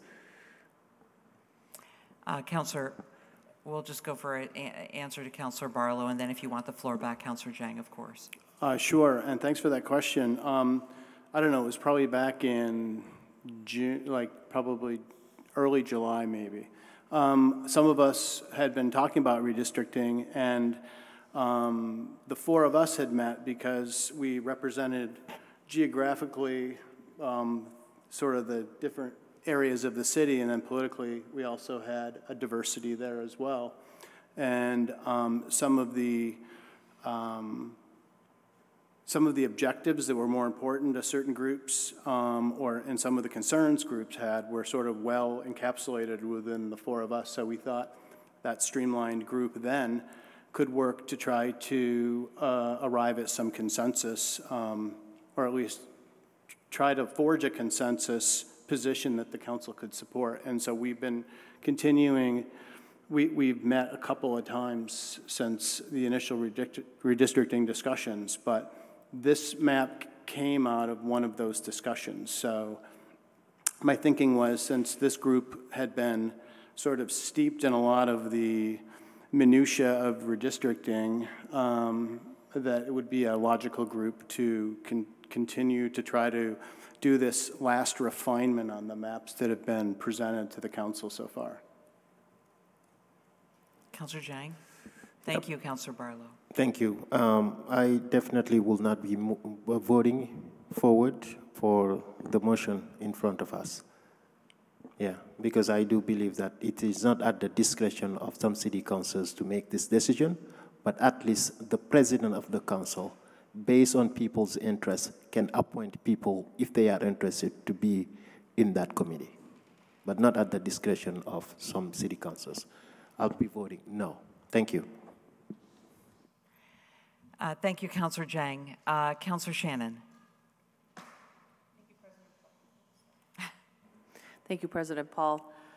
I think sometimes we do appoint, the council itself appoints a committee, and one has been offered. I don't object to Councillor Jang's idea that the council president could appoint the committee, but I also appreciate that some councilors have taken the initiative to try and find consensus. I actually really welcome that, and I'd like to thank those councilors for doing that. So it does make sense to me to proceed with those same councilors unless the council president had some objection to that. So I will support that. Thank you, Councillor Shannon. Any other comments from any other councilors before we would go to a vote on the motion? Yes. Councillor House, you have your hand up, yes? Yes, sorry, my mic was not unmuting. That's Thank okay. you, President Paul. Yeah, I think just when it comes to this issue in general, I just want to say I am still in favor of the 8 Ward 2 rep map. I think I've made that very clear, but I've heard from a lot of my constituents, especially those who will end up in Ward 3, that they have some real concerns about only having one representative, whereas folks in other districts will have 2. And I also see that as a concern. I think that even if we put elections on every other year across the board, they have a great point, which is that they would only have one representative to contact as opposed to 2. So I think it's really important just to keep that in mind for the folks in the ward that would only have one representative. Thank you, Councillor House. Any other comments from the council? Councillor Carpenter. First off, I want to thank the councils that have worked on this, and I totally support this resolution. We have a month left. We've got to narrow our decision points, and we can't have 12 of us doing it. To be blunt, I shudder to think if there were 16 of us trying to do this, which is my concern about the 816 map. So that's an editorial comment, and just an editorial comment on the 712. It has a wee bit of awkwardness, but I live in a legislative district with one state legislator who serves me well, and she's quite capable of serving me well. She's smart and bright enough that she can serve me alone. I don't have to have 2, and in fact, she serves people in the old North End and in the new North End and does it very well. So I don't think we have to say it can't work, because it at least works in that case. Thanks. Thank you, Councillor Carpenter. Any other comments from the council before we go to a vote? We have a motion that has been seconded. All those in favor I have my hand up. Oh, I'm sorry, Counselor Hanson. You're No, that's okay. you're in size tiny, and I can't necessarily see. Now you're in size bigger. So please go ahead. All right, so should we wait to give, it seems like folks are offering some comments more generally about the map and redistricting. Should I do that now or wait until after this vote? Well, we sort of have started that, so if you have any comments, by all means, go ahead. Okay, yeah, I would just say, you know, my preference has always been smaller wards, and whether it's 12, 14, 10, whatever, but individual single member, single ward, or secondary to that is the 8 and 2 potential. But I think from a compromise perspective, I think this map that we're seeing here today is the best path forward that I've seen to find a compromise that satisfies a lot of the different concerns and desires that I've heard from counselors. So, you know, with the interest of not being stuck in our current system, which I think is much worse than what's being proposed. As we've talked about, we are running a little bit short on time. So in my mind, this is our best way forward to date, unless other folks change their opinion on things or we come up with more creative solutions. So I'm supportive of it, and I'm supportive of this motion to have some counselors, you know, dig in deeper before we look at it again in October. Thanks. Great, thank you, Counselor Hanson. I don't see Counselor Shannon, and then Counselor Travers, and then we'll try to get to a vote. Is it okay to comment on the map itself? It is okay to comment on the map itself. So if this does go to committee, I just wanted to point out one thing that I noticed in this, which is it does create a downtown district that a lot of people had wanted. But the way the lines are drawn, for example, Main Street, one side of Main Street would be in Ward 3, and the other side of Main Street would be in Ward 5. And I would think that people on Main Street in particular would want to be part of that downtown ward. And it looks a little bit gerrymandered. I don't think it was gerrymandered in the sense that there was some intention to do something in particular or include some group. I can kind of understand why the piece of Ward 5, current Ward 5, was taken.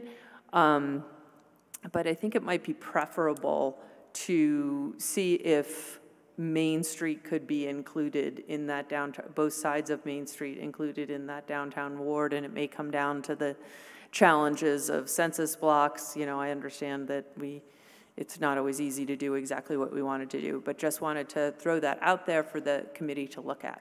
Thanks. Thank you, Counselor Shannon. Counselor Travers. Thank you, President Paul.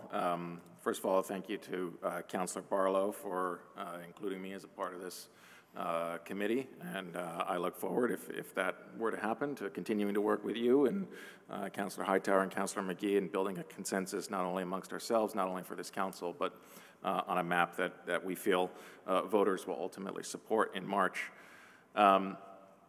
Since we are talking about the maps, among those we've seen, and this is no fault of Director Tuttle or Nancy Stetson, none of the maps are perfect, right? If we had a perfect map, we wouldn't still be here at this point in time. All the maps that we've seen have pros, but they also have cons, and so I will look forward to our fully hashing those out. I will just say one item here, and this is an item that applies to pretty much every map we've seen, which is that one of the top concerns that we've heard all throughout this, including dating back to before and through the ad hoc redistricting process, is that folks are very concerned with the existing makeup of Ward 8 and the sort of vast majority student population within that ward. And an interest, there seemed to have been a general consensus behind an interest in more evenly distributing the student population across wards. And one of the concerns that I saw in the presentation that we just saw here is whether it be a 7-ward map or whether it be an 8-ward map, that we seem to be, for the most part, simply moving an existing problem into potentially another ward.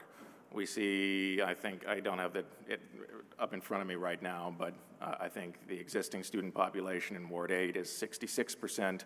With the 7-ward, 12-counselor map in Ward 6, the student population would be 60%. With one of the 8-ward options we've seen, it's 67%. And I get why that's happening, right? I suspect that one of the biggest hurdles that you've found here is that we've been measuring these maps based on census blocks.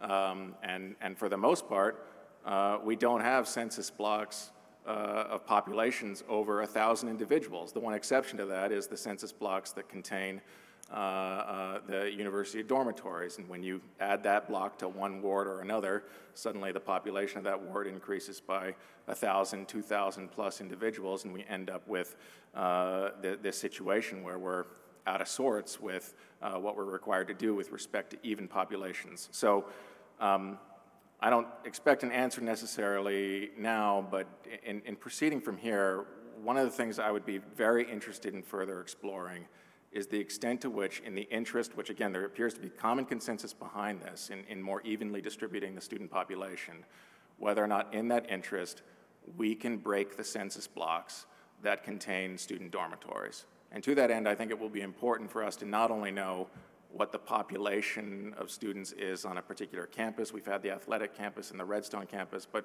we're really going to need to know what the populations are in individual dormitories to decide the extent to which we can fairly and more evenly distribute those census blocks. So if we are to move with this committee, that is something that I would be interested in taking a look at is first of all, what is the city's position on whether or not we can break the census blocks, given how those census blocks are completely different than the other census blocks you see throughout the rest of the city.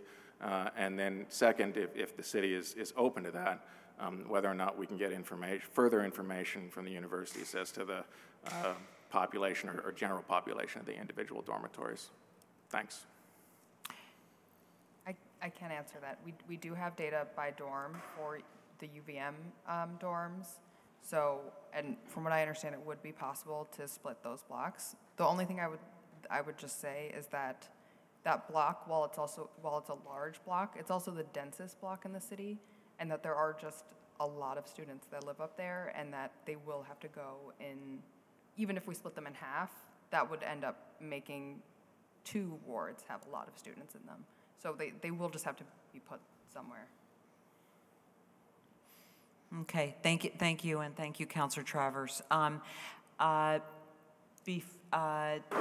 don't know if Councilor Hanson and Councilor House have their hand up again, or if that was from a prior request to speak. We put them back up. Okay, all right. Councilor Hanson to be followed by Councilor House.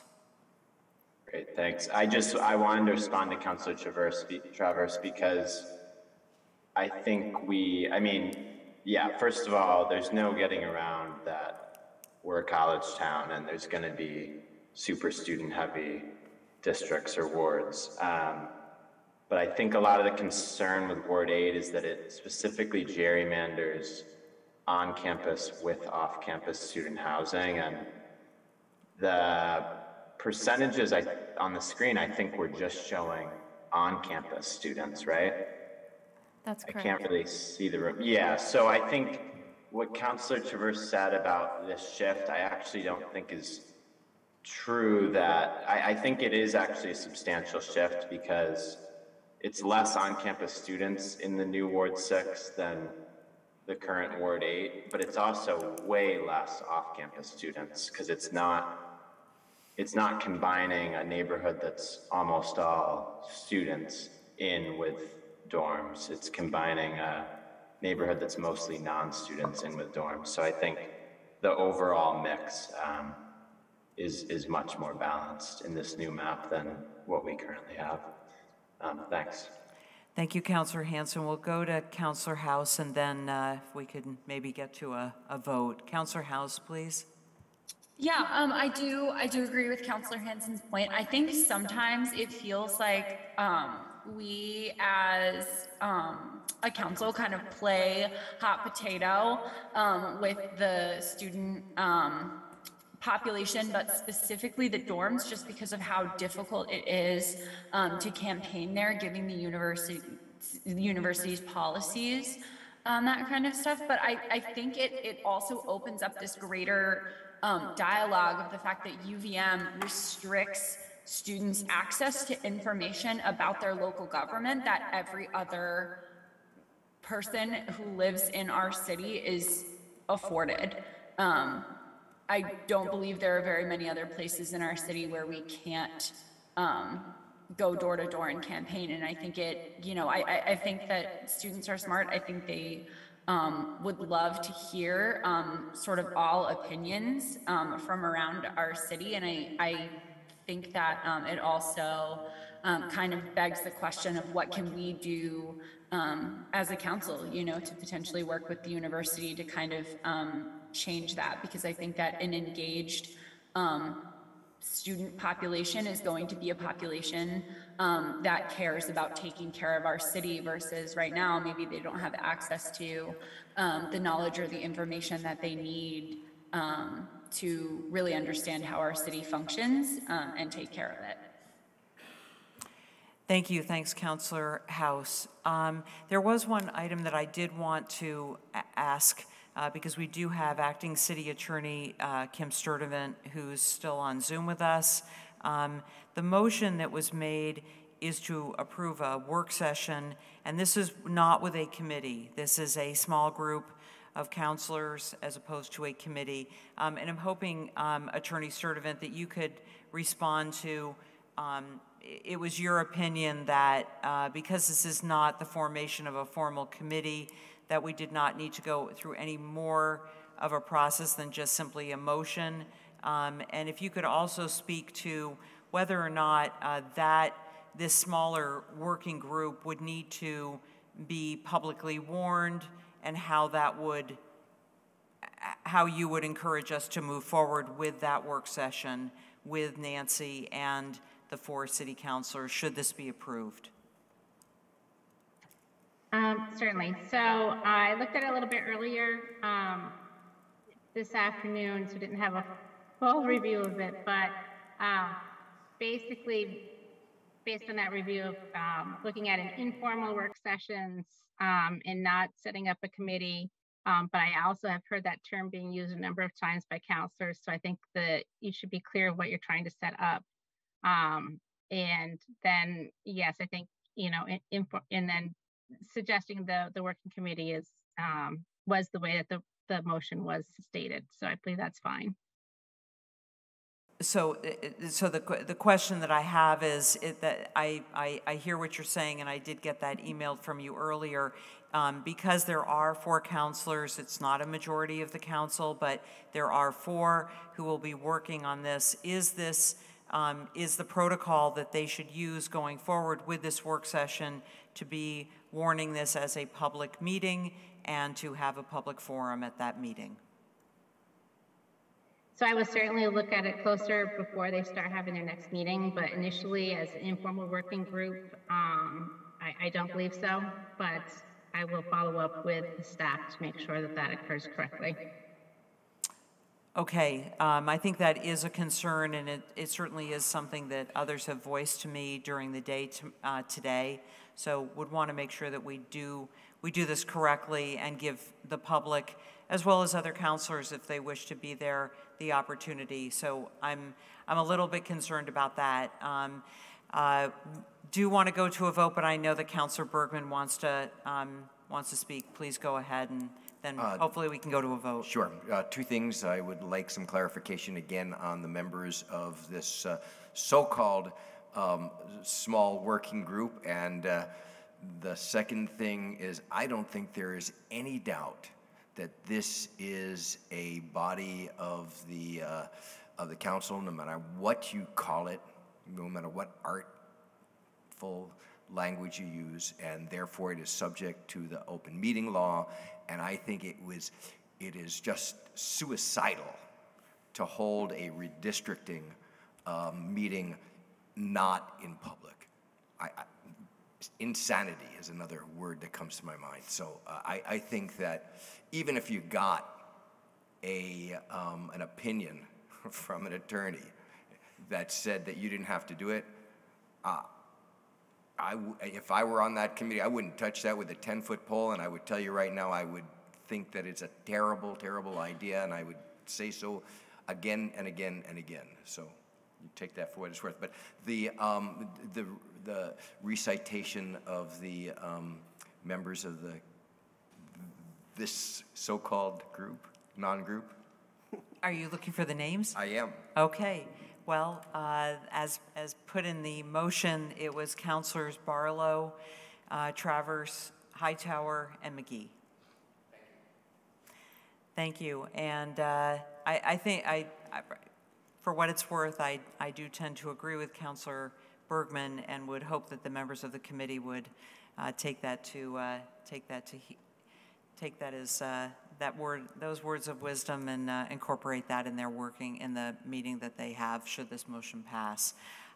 We have a motion on the floor in a second to refer this to a smaller group to work with Nancy Stetson, and that would be Councilors McGee, Hightower, Travers, and Barlow. All those in favor of the motion, please say aye. Aye. Aye. Aye. And all those opposed, please say no. No. So Councilor Jang says no, and that motion passes 11-1. Thank you so much, Director Tuttle, and to Policy Analyst Stetson for being here, and we'll look forward to you coming back to us in the month of October. We will then move on to item 7.05, which is a school presentation, the Burlington High School and Burlington Technical Center project, to include an update on funding efforts and other progress being made since our last meeting in August, which included a vote to place a bond on the November ballot. And I know we have Superintendent Tom Flanagan, Chairperson Claire Wool, and others who are here to speak to this item. We've allotted about 15 minutes for this, so if you could sort of split the difference with us and give us a brief update, which we are anxiously awaiting, and then we'll go to councilor questions and comments. Thank you for being here. The floor is yours. Great, thank you very much for having us. I hope it's okay if we brought a couple of our new members of our team up well, they're not new members of our team, but members of our team who you haven't seen up here. And certainly if you want to introduce them, that would be great. Yes. So thank you so much for having us tonight, President Paul and City Council. We appreciate the opportunity to be here, and we are really grateful for your partnership throughout this process to all of you, so thank you. We are joined tonight by Joe Wythe, our project manager from White & Rook, and Jesse Beck from Freeman French Freeman. And Joe and Jesse have been key to the project thus far and will continue with us throughout the project, as well as Chairperson Wool is here. And so we'll move through. We'll each take a couple of, or a couple of us will take a few points. We'll try to move relatively quickly, but not too fast, and save time at the end for questions and discussion. So we're planning to update you on the MOU, on our engagement efforts, on the financials, on the environmental work and permitting, and the timeline. There are 3 documents attached. It's the September 6th NPA presentation. That's actually a presentation, an NPA presentation that we're giving at all the NPAs, so we've taken off the September 6th, but the rest of the presentation is the same as we're giving to all of the MPAs. We also have the September 6th board memo to the school board, so you can see the information that we provided to the school board. That memo has a number of links that many of them take you to our website and the landing page of our website. We are continuing to refresh with updated information about the project. And And then we have our memo to the city, to you all, and those are our 3 documents. First, the MOU, the school board approved on September 6th, and Chairperson Wool signed the MOU late last week, so we're in the process of moving that forward. We again appreciate the collaboration and partnership of the Mayor Weinberger, and City Council throughout that process. And so that's an important step for us to document and to be clear on the way that we will work together through this process. One of those stipulations is that we are coming to you with some regularity, this being one of those times. So that's the MOU. We are continuing to fundraise actively. We told you about our partnership with the Burlington Students Foundation. We have received about $50,000 in donations to the Burlington Student Foundation at this point. I think that's just a start for us with private philanthropy. And we're going to continue to do that work. That really is just getting started. We're also pursuing, similar to last time, multiple existing appropriations and grants in the FY23 budgets, both federal and state budgets. I think it feels like we're gaining traction in many of those, in a couple of areas, and so I think we'll start to see that we will be eligible for some funding to support this project, whether it be and there can be a number of different places where that could happen. In addition to that, we're gearing up for FY24, the FY24 legislative session. So we're going to continue to work with Leonine Public Affairs and Maggie Lentz, and she's is helping us with our strategy on preparing for the FY24 legislative cycle. So we're going to continue to work aggressively in that area.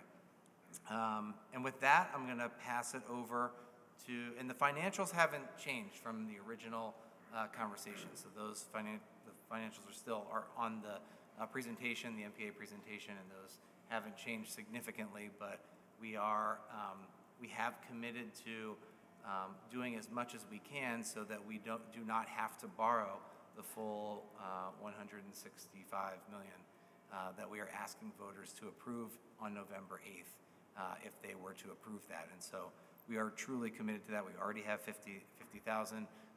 That's a little in many ways, but also a lot if you think about philanthropy in the first month of our kind of work with Burlington Students Foundation and getting that really running. So feeling good about that. With that, I'm going to pass it to Jesse to talk about architecture and engineering design update. Sure. Good evening. We're proceeding on into the next phase of design, from schematic design into design development. So that allows the engineers to fully integrate into the team. We're keeping horizons and on top in the locations that they are, so they have been removed from the floor plans that are in your report. That's helped us reduce the square footage to around 250,000 square feet.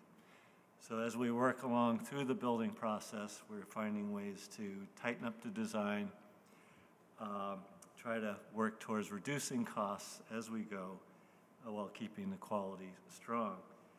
The sustainability aspects are now becoming more clear as we get more detail and engineering into the project.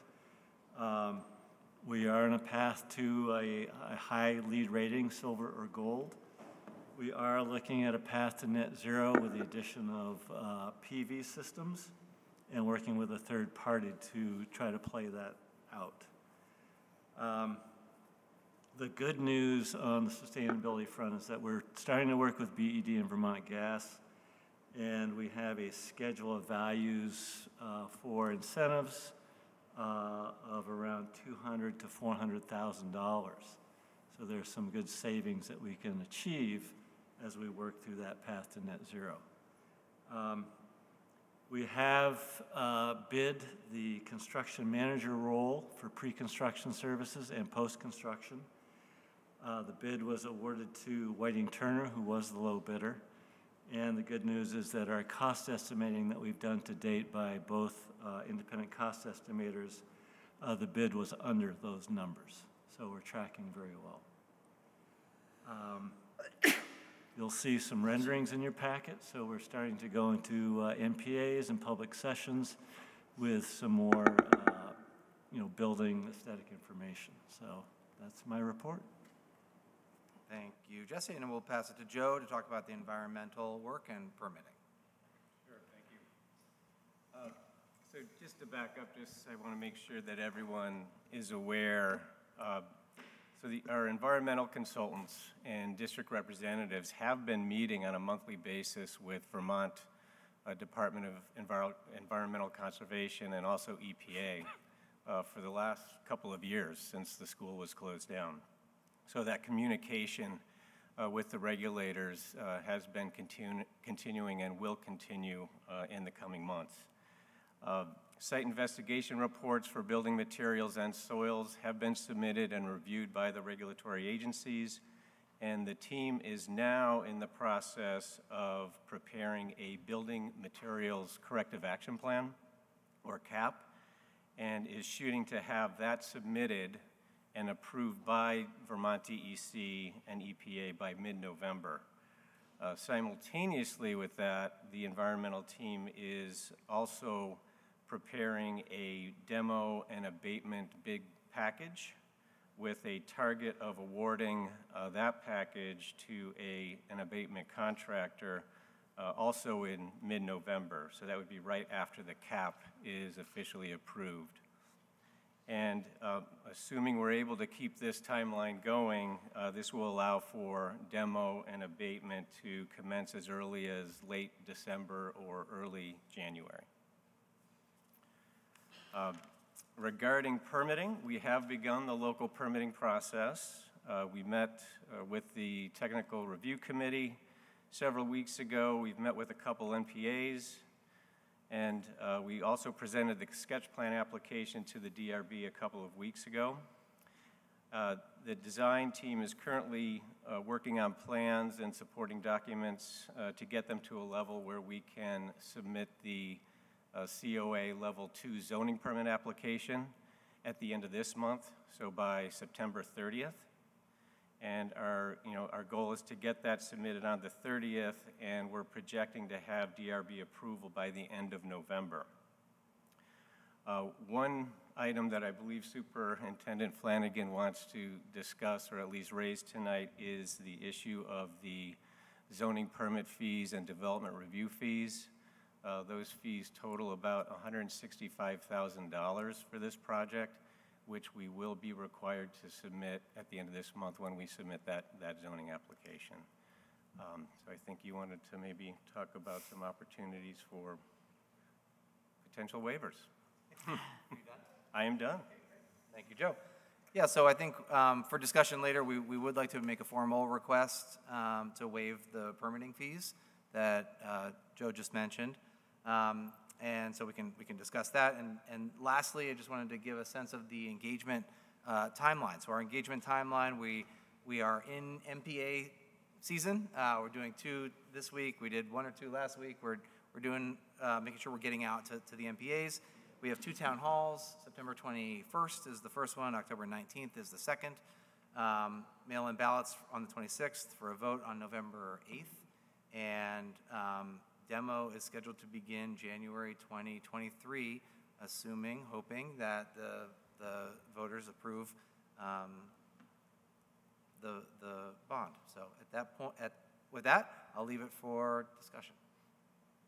Thank you. Thank you all for being here. Are there questions or comments from the council on this update? And then perhaps we'll go to the administration after. I'm looking online to see if there's anyone with a hand up. Doesn't appear to be the case right now. Councilor Travers. Thank you, President Paul, and thank you all again for that presentation. It's nice to have you back, and it's great to hear the efforts that you've undertaken and the progress you've made. So thanks very much to that. The one point that you just mentioned there that sits heaviest with me is that ballots are being mailed to voters 2 weeks from today. and folks will have an opportunity here in Burlington not that long from now to begin voting on this item. So I appreciate your all's efforts to be out there and engaged. It's a reminder to me as a big supporter of this project. It's something that I think is completely necessary for our city to continue to thrive, that I need to, wearing my counselor hat, be out there and engaging the community a bit more. And I suppose if this is a call to action to my colleagues here on the council as well as any folks who are tuning into this meeting who are interested in seeing this project through, that now is the time for us to be out there and to be engaging with neighbors and to supporting this, given that, again, folks will have an opportunity to vote on it just 2 weeks from today. So thank you, and I'm looking forward to getting out there in the coming weeks and months. Thank you, Councilor Travers. Are there other councilors with either questions or comments on the presentation or questions that you have of the school leadership? Councilor Barlow. Thank you, President Paul, and thank you for the update. Just following up on what Councilor Travers said, if there are engagement opportunities, if you could let all of us know how we can be helpful to you, that would be good.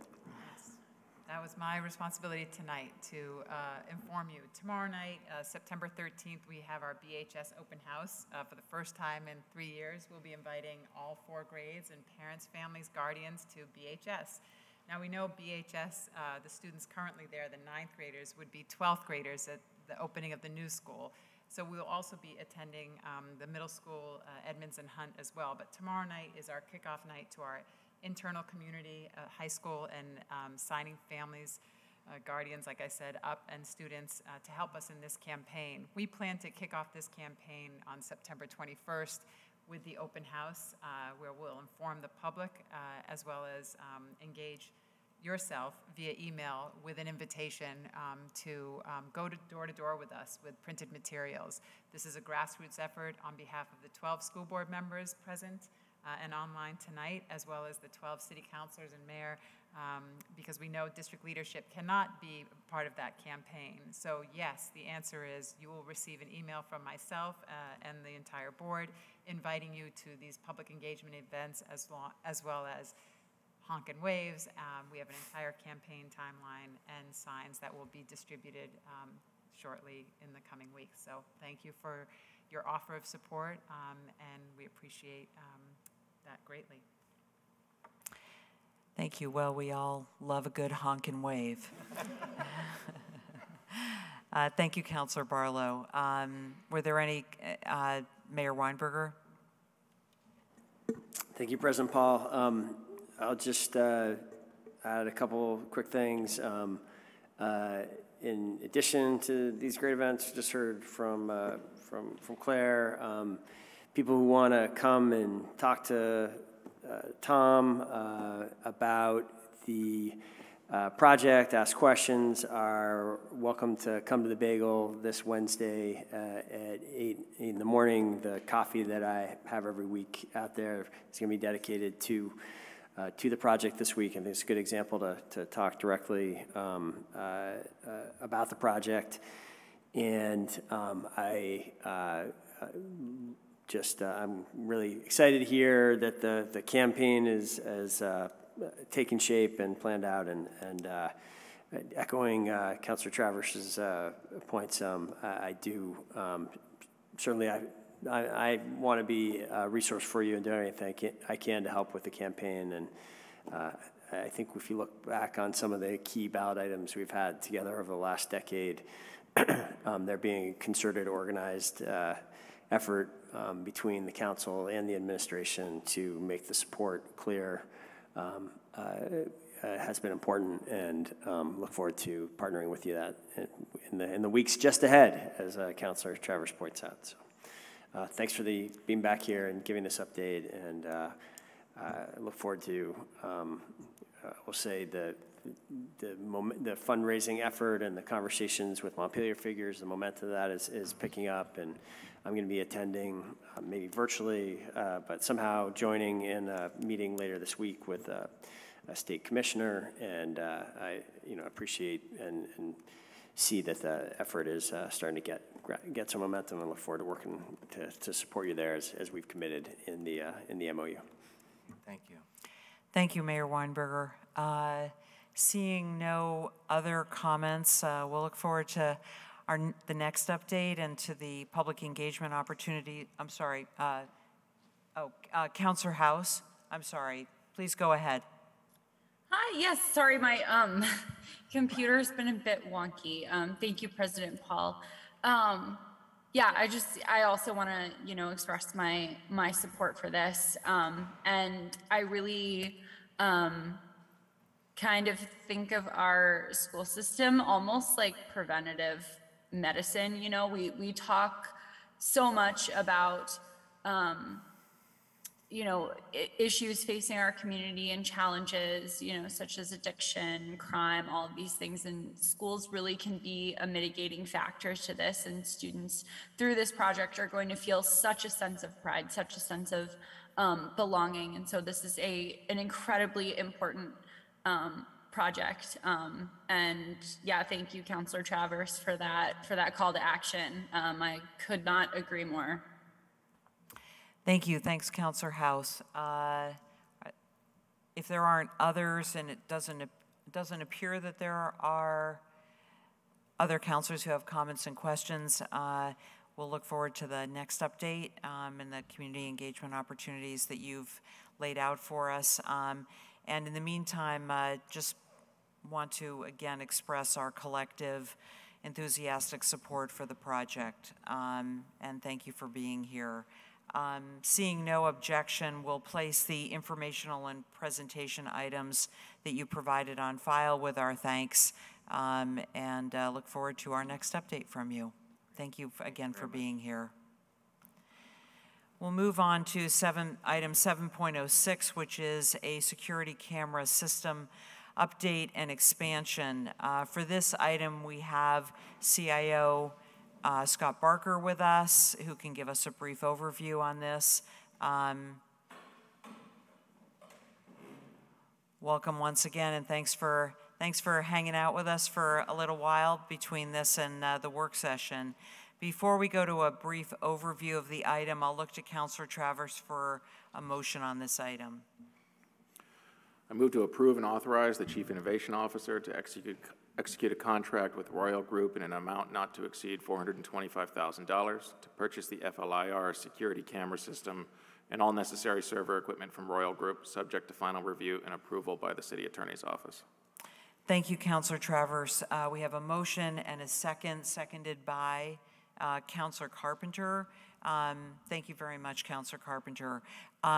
CIO Barker, if you could, we did discuss it at the Board of Finance, but if you could certainly give us a brief overview, and then also the memo that you did submit to us later in the afternoon, if you could summarize those items as well. Sure.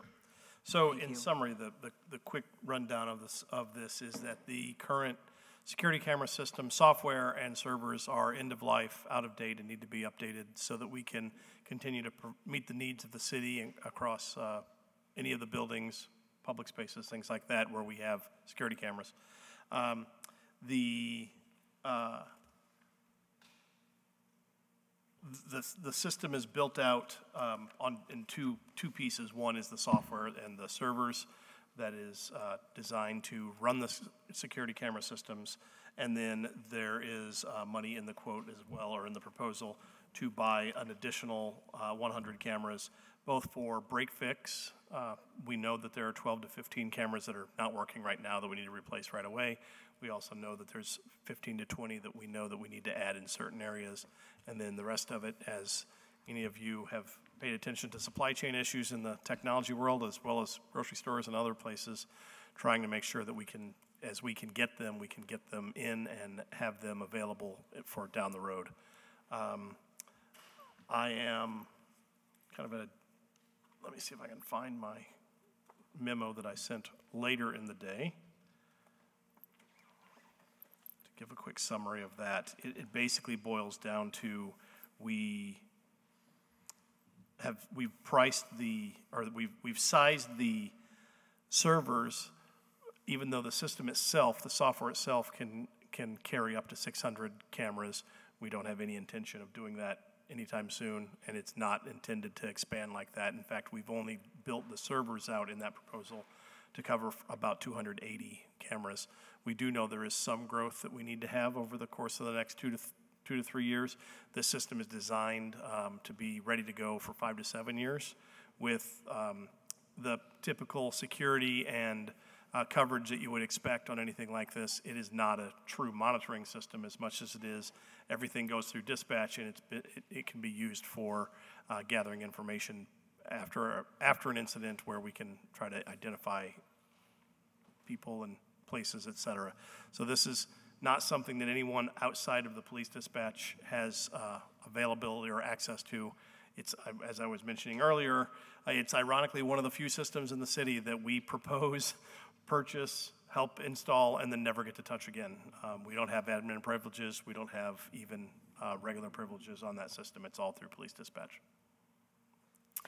Thank you. Thanks for that overview. We'll go to questions or comments from the council. And actually, Councilor Travers, did you want the floor back after? No. Okay. So if there are councilors who have questions, now would be the time. Councilor McGee. Thank you, President Paul, and thank you, Scott, for sticking around and for fielding the questions that I had over the weekend. No problem. I will be voting no on this as it's proposed tonight, as I discussed at the Board of Finance. It's not that I don't understand that the system is at end of life and that these upgrades need to be made in order for the cameras we currently have to continue operating, or that, and I also understand that there are a select few areas that would benefit from having new security cameras. The concerns that I have relate mostly to the scope and the scale of these updates. And I have serious concerns about the initial purchase of 100 cameras, as well as concerns about the potential capacity of this system to hold up to 600 cameras if we were to go to the full capacity that is allowed under these upgrades. Without seeing the policy that is used for camera deployment, without seeing the policy connected to how the video captured is used, I can't support this item tonight. So I will leave it there for now. Thank you, Councilor McGee. We'll go to Councilor Hightower, and then if there are others, please raise your hand. I have similar concerns as to what Councilor McGee just said. I think especially around the policy, I don't necessarily disagree with the 5-year plan or even with having the extra cameras on hand for when things break down. I do think that spending another $500,000 on a security system when I haven't seen how we're going to use that or don't have enough information, which is no fault of Scott's in any way, shape, or form. He gave us so much information before this meeting, but I think I would need to see a policy. I guess my ask is that the administration, and I know that individual counselors aren't supposed to ask for things, but that public safety committee would do some review. The administration would give some presentation of what our actual policy is on these cameras, because I think right now, if a constituent came to me and asked, like, oh, my property was stolen, can we use those cameras to retrieve it? I don't even know the answer to that. So, yeah, I think I want a better understanding of what level of crime this is used for, and how we use it and how we grow the program, if at all, and what that decision-making looks like before I can approve this. Thank you. Thanks, Councilor Hightower. We'll go to Councilor Barlow and then Councilor Bergman. Thanks, President Paul. I had a question about, you said that the cameras aren't, they're not monitored, they're just used after the fact by dispatch to see if, if there's additional evidence, I guess, about incidents that happen. What's the retention policy on the video? today my understanding is that dispatch keeps it for 90 days. 90 days. And the other concern I had was that in your memo from this afternoon, it says that the cost will increase by 15 to 20% if we don't act by September 17th. That is correct. So that's even before our next meeting. And I just did the quick math. It's on the $425,000 that you were asking for. That's somewhere between $63,750 and $85,000 more than what if we execute a contract with the vendor before then. Is that correct? It is not an insignificant amount of increase, correct. Okay, well, I'm supportive of this, and I will be voting yes tonight. Thank you, Councilor Barlow. We'll go to Councilor Bergman. Thank you, President Paul. I share the concerns that my colleagues McGee and Hightower have expressed, but I do think that the cost increase is significant and it is worth our going forward. I would like to see a presentation by the administration on the policies, on the way that this is going to fit into the big public safety strategy that we have, and be able to explain all of that to the public as well, to make this a public presentation. I think the people of Burlington deserve to hear that and feel assured by the public presentation that the privacy concerns that people may have are going to not be real concerns. So I hope that we will do that. I am voting in favor of this on the expectation that the administration will have that public session so that the people can get the best of all worlds, the savings and the extra security and all the information that they need to know that Big Brother is not there. Thank you, Councilor Bergman. Councilor Shannon.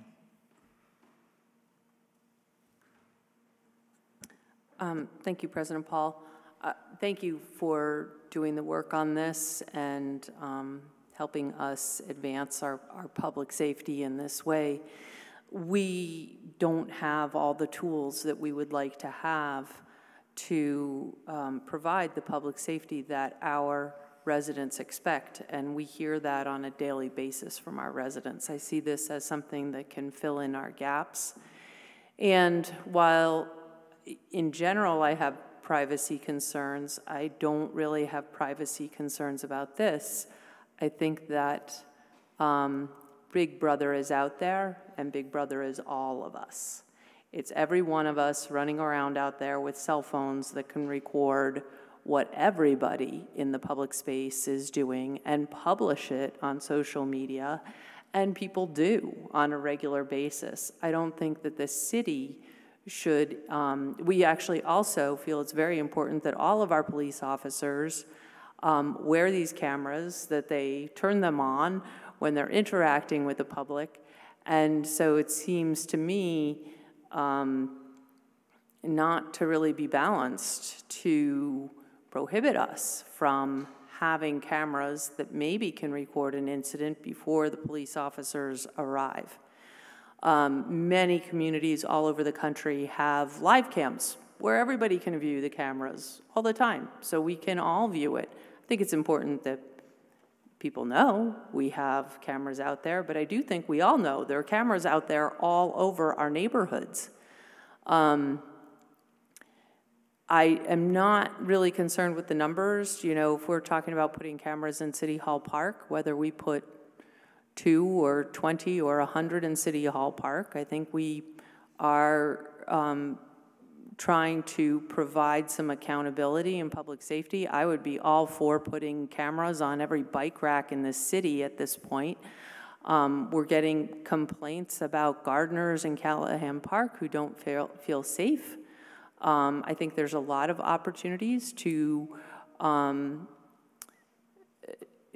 to record what's happening, to potentially hold people accountable. And certainly when we're talking about the gunfire incidents, the violent crime that is rapidly escalating in our community, sadly, these are tools that can give victims' families closure when the worst thing you can imagine happens, and it's been happening here to our community members. I want to know that the city is doing all that we can to solve those kinds of crimes, and I think that the cameras give us a lot of opportunity. And there was a day when that wasn't true, you know, that we were concerned about even putting cameras on the stoplights, because not everybody had one in their pocket. But in a day where everyone has one in their pocket, I think the public expects that. There isn't a right to privacy in the public space. We're not talking about peering into people's windows, though I do think there should be a policy that we don't do that. And so I agree, let's find out what the policy is, let's have some parameters around that, but I do have confidence that that's not what we're looking to do here. Thank you, and I hope that the council will support this investment in public safety. It's one of the things that we can do. We can't do all the things that we would like to do at this point. Thank you, Councilor Shannon. We'll go to Councilor House. Thank you, President Paul. I think what I have to add to this debate is that inequity and bias, whether conscious or unconscious, is pervasive, and it's a systemic issue. And we know historically that, you know, our government has, you know, whether it's intentional or unintentional, created policies that are biased and that disproportionately impact people with marginalized identities. And I do, you know, feel concerned moving forward with this without fully understanding how and where these cameras will be used. I think with great power comes great responsibility, as cliche as that is. And so I really call on the administration to come forward with a plan for how they intend to use this surveillance. I hear the public safety concerns that are out there. You know, I feel some of them, myself, I think, but, you know, I want to know how this technology is going to be used. So help me understand that. And, you know, I understand that we need a new security system. We need an upgrade, but I'd really like to know how that technology is going to be used. Thank you, Councilor House. Councilor McGee. Thank you, President Paul. I just want to note that at the Board of Finance, I did express an interest in supporting a version of this contract that would allow for us to upgrade the current security system, which with the software and the servers, which is the part of the contract where we're seeing the increase on September 17th. So I just want to be clear about that is not connected to the number of cameras, and that my hope was that we could separate out the conversation about the cameras to a later date. I think, you know, additionally to Councilor Shannon's point, the video that we can all have in our pocket isn't funneled directly to police dispatch. So to the extent that that could potentially be used against somebody, I think there are barriers to police accessing that. And I just want to challenge the notion that more security cameras lead to more safety. I think we have spent a lot of time in this room talking about measures that are reactive, that are responding to crime. We haven't had nearly enough conversations in this room about preventing crime. And so I would like to see some of the money that is maybe going towards this contract. I know it wouldn't come from the IT budget, but I think the point is true that we need to invest more in prevention than we are right now, and we need to have that conversation more explicitly. So, thank you. Thank you, Councilor McGee. Not seeing any other comments from, Mayor Weinberger. Thank you, President Paul. I wanted to say thank you to Scott for, in another area, and I think you're making a habit out of this, identifying an area where we need to act to address a real gap in our IT infrastructure, and thank you for moving swiftly to bring a plan forward that addresses a concerning situation where this system that we have relied on for years needs investment or could be compromised. And I appreciate Councilor Bergman that the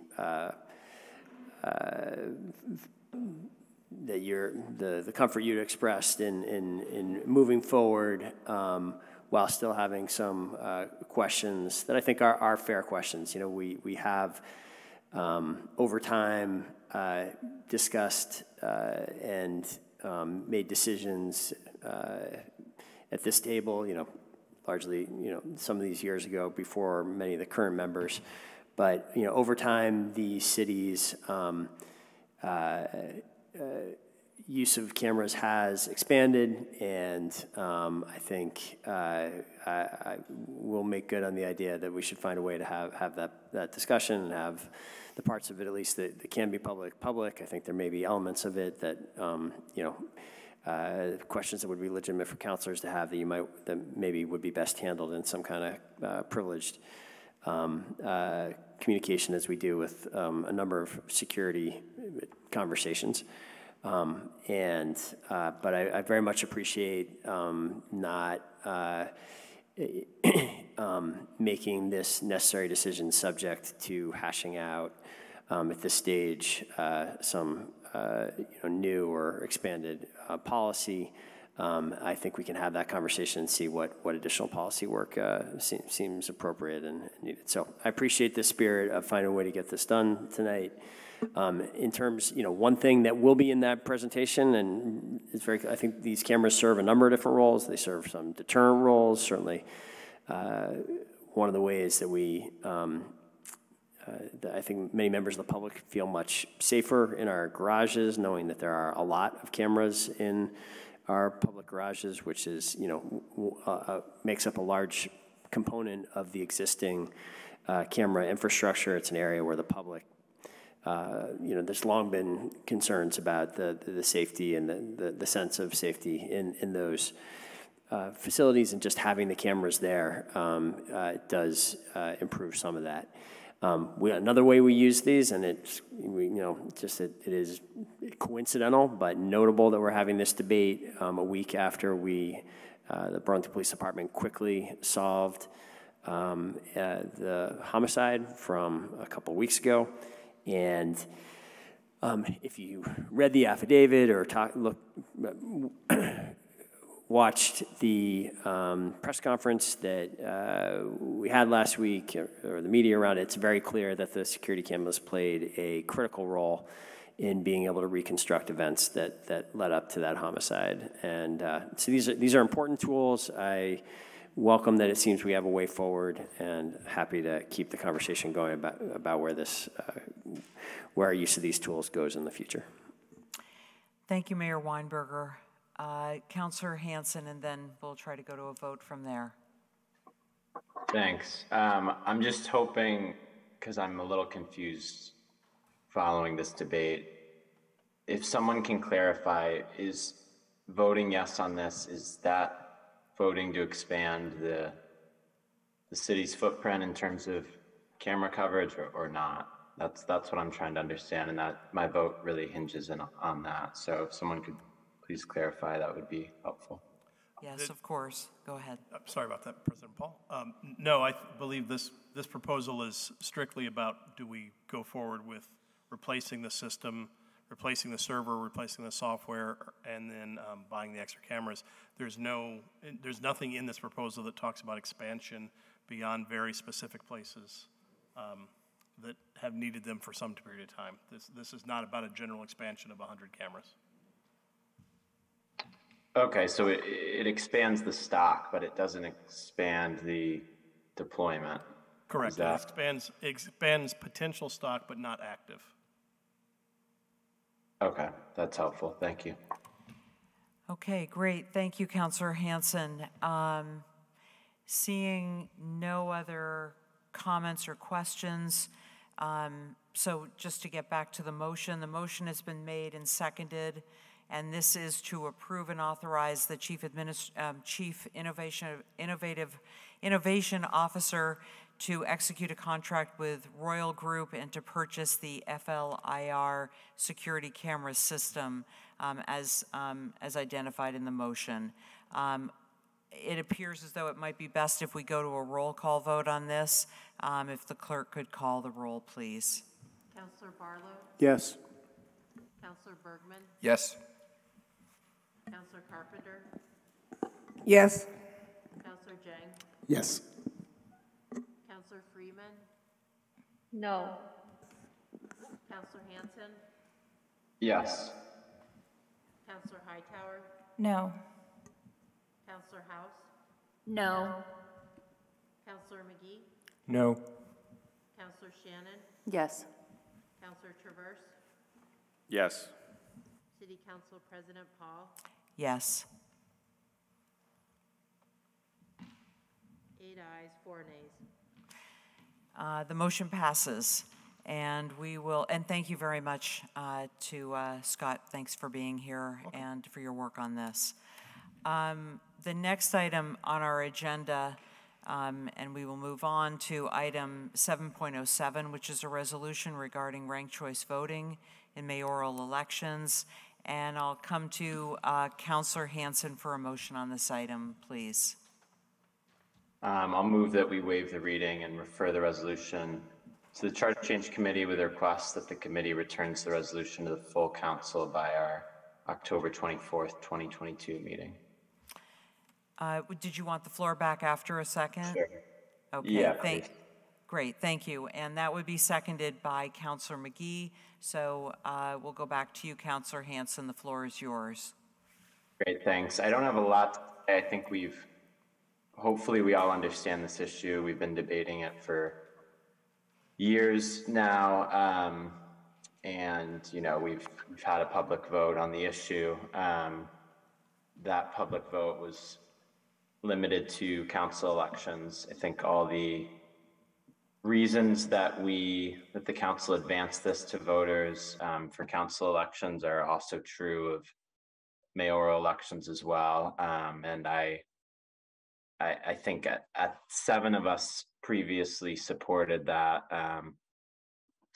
taking that action. It was vetoed. We didn't end up moving that forward, but I think we still now, since in the intervening time, we've gotten to see where voters are at on this issue and saw strong approval from voters. So I think we should give them the opportunity to expand this system if they so choose. It'll be up to them, but I think they've shown a preference for ranked choice voting, and I think we should give them the chance to expand that system further. We learned from the first iteration that, we already knew this. It takes a long time for a charter change to work its way through the legislature and for us to be able to use it. So I think getting the ball rolling is important and getting this to the voters. So there would be some opportunity for the Charter Change Committee to look at this over the next month plus. But ideally, the goal would be to get this on the March 2023 ballot. Thank you.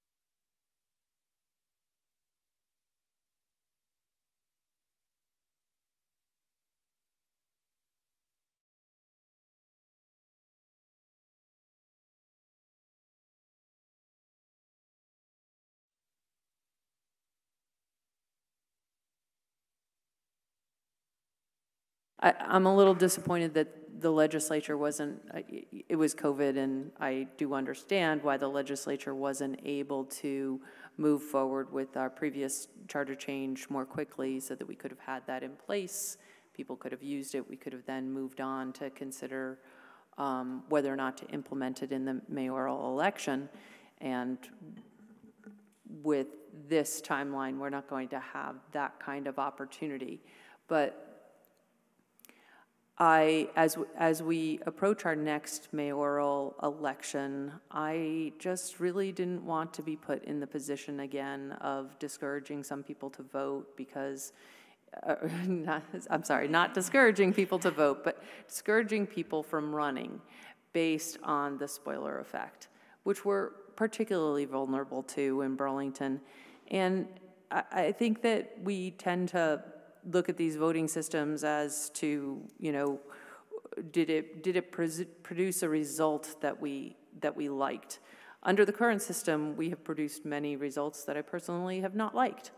That's probably true for everybody at the table. I don't blame the voting system. I hate to say it, I do blame the voters sometimes, but I don't blame the voting system.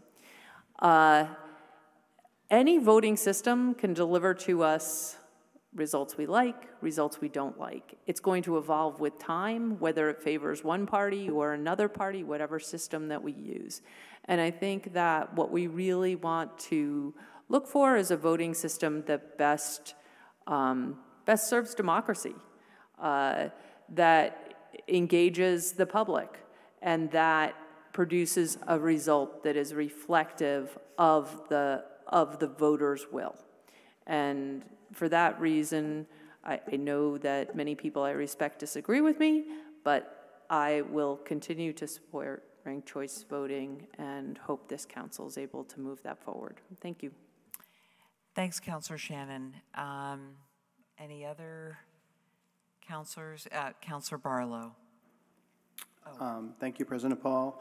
I was under the understanding that we would try RCV on the council elections and then review how it worked before we expanded it to other elections. And we haven't done that yet. And just for that very simple reason, I'm not supporting this tonight. Thank you, Councilor Barlow. We'll go now to Councilor Hightower. I just have a question for Councilor Hanson, if that's okay, which is that we didn't extend this to school board members, and I wonder, just because with this we're doing city councilors and the mayor, why we didn't want to do all of the local offices. Sure, I do want to do all the local offices.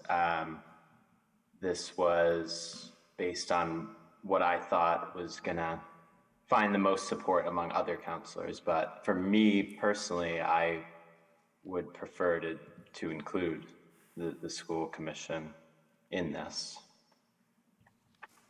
Great, then I guess just a comment, as this goes to charter change, I wonder if that's something you all could discuss, because I wonder, not that I necessarily think we will have the most competitive races for school board, but I think the logic that we're using for mayors and city councilors also applies to school board, so I don't know why we would leave them out of it at this point. Thank you. Thanks, Councilor Hightower. Seeing no other comments, We have a motion which was seconded, and we can go to a vote. And keeping in mind that the action is to waive the reading and refer the resolution to the Charter Change Committee with the request that the committee returns the resolution to the full council by our meeting on October 24th. With that said, we can go to a vote. All those in favor of the motion, please say aye. Aye. Aye. Aye. And all those opposed, please say no. No. All right, so that motion passes 10-2. Which brings us to item 7.08, a presentation of the annual report of the Burlington Police Commission. And I believe that one of the co-chairs of the commission, Commissioner Gamache, is joining us by Zoom. And I think you were able to find him. And so we'll bring him up on the screen and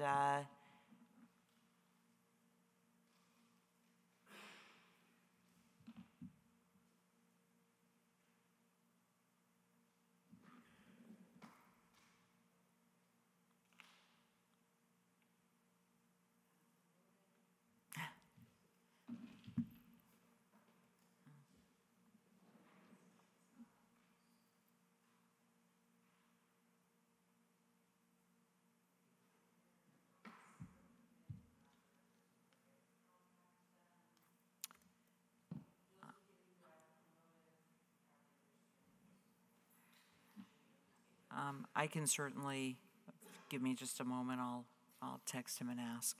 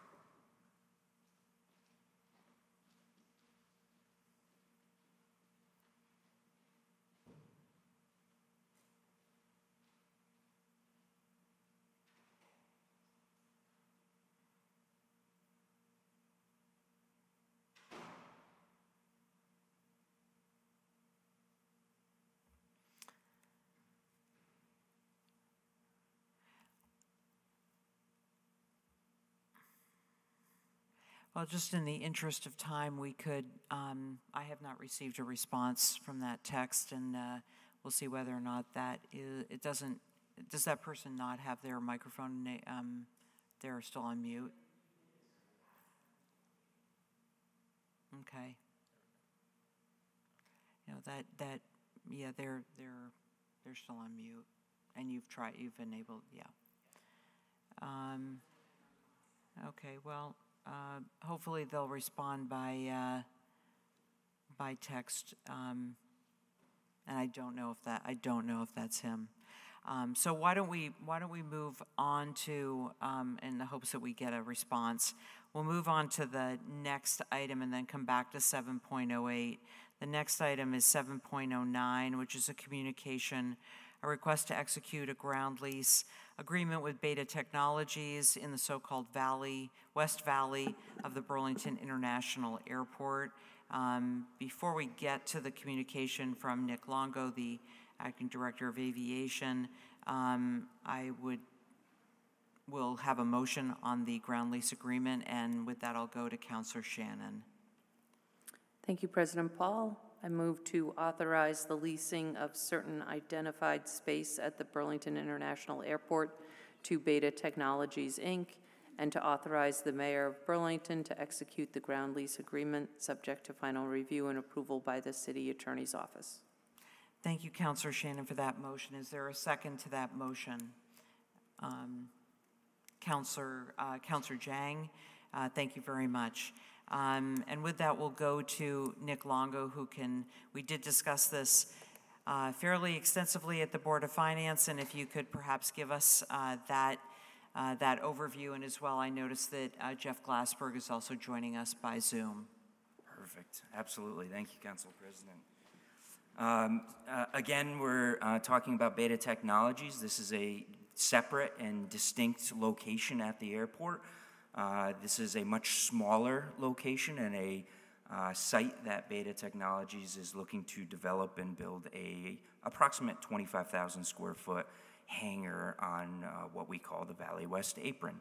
This is a currently vacant apron that was built with federal funding some time ago, and we're very excited to see Beta as a respondent to our public process over the last few years.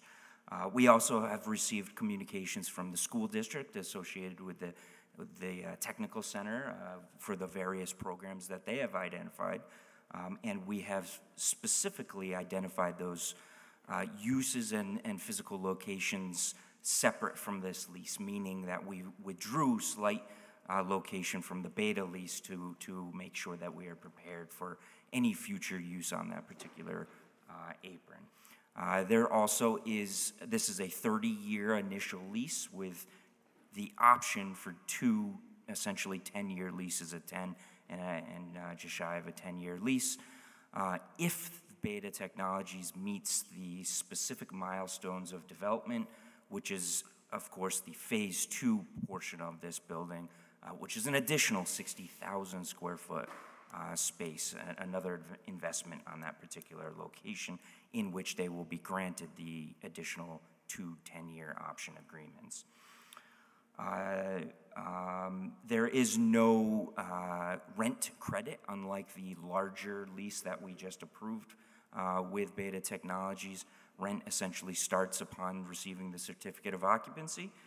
And once again, we're very excited to see that apron and additional development by Beta Technologies, which will be the primary use as a culture and educational facility, as well as to store their new electric aircraft. Online, I do have Shelby Lozier, the Director of Ground Transportation, as well as Jeff Glassberg, if there are any questions. Thank you, Nick. As well, yes, I did want to, thank you for acknowledging that you've got Shelby with you as well.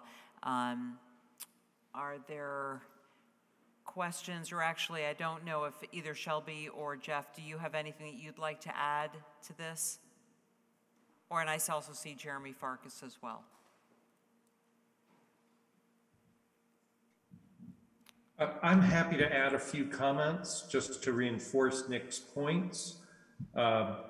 This opportunity takes a currently vacant, undeveloped, non-income producing site and leverages that to permit the investment of capital by others at the airport. It will generate income for the airport, and it will support the growth of Beta, which, as we discussed back in July, when we brought forth the larger transaction for their manufacturing facility, is really about groundbreaking technology, significant job growth for the region, and the multiplier effects of all of that. This is an arm's length market-based transaction. As Nick mentioned, there are no discounts or rent credits associated with this. There's no investment of capital required by the city or the airport. Upon occupancy, it should generate about $60,000 a year in income to the airport, which will grow based on CPI under the terms of the lease. Further, under the terms of the lease, we've preserved a footprint adjacent to this leased area sufficient to site the Burlington Technical Center with opportunities for program collaboration among Beta and the Technical Center. In signing this lease, Beta is also committing to providing infrastructure sufficient to serve that adjacent technical center. The lease also contains a provision under which Beta will fund a capital reserve so that when the building reverts to the airport at the end of the lease term, it will have been, that building will have been properly maintained, and the city could choose to either take over the building at that point or to use the funds in the capital reserve to take the building down if that were its choice. Thank you so much, Jeff, for that. Were there any, Jeremy or Shelby, did you have anything else that you wanted to add? And then we'll go to questions. No? Okay, thank you very much. Are there questions from counselors?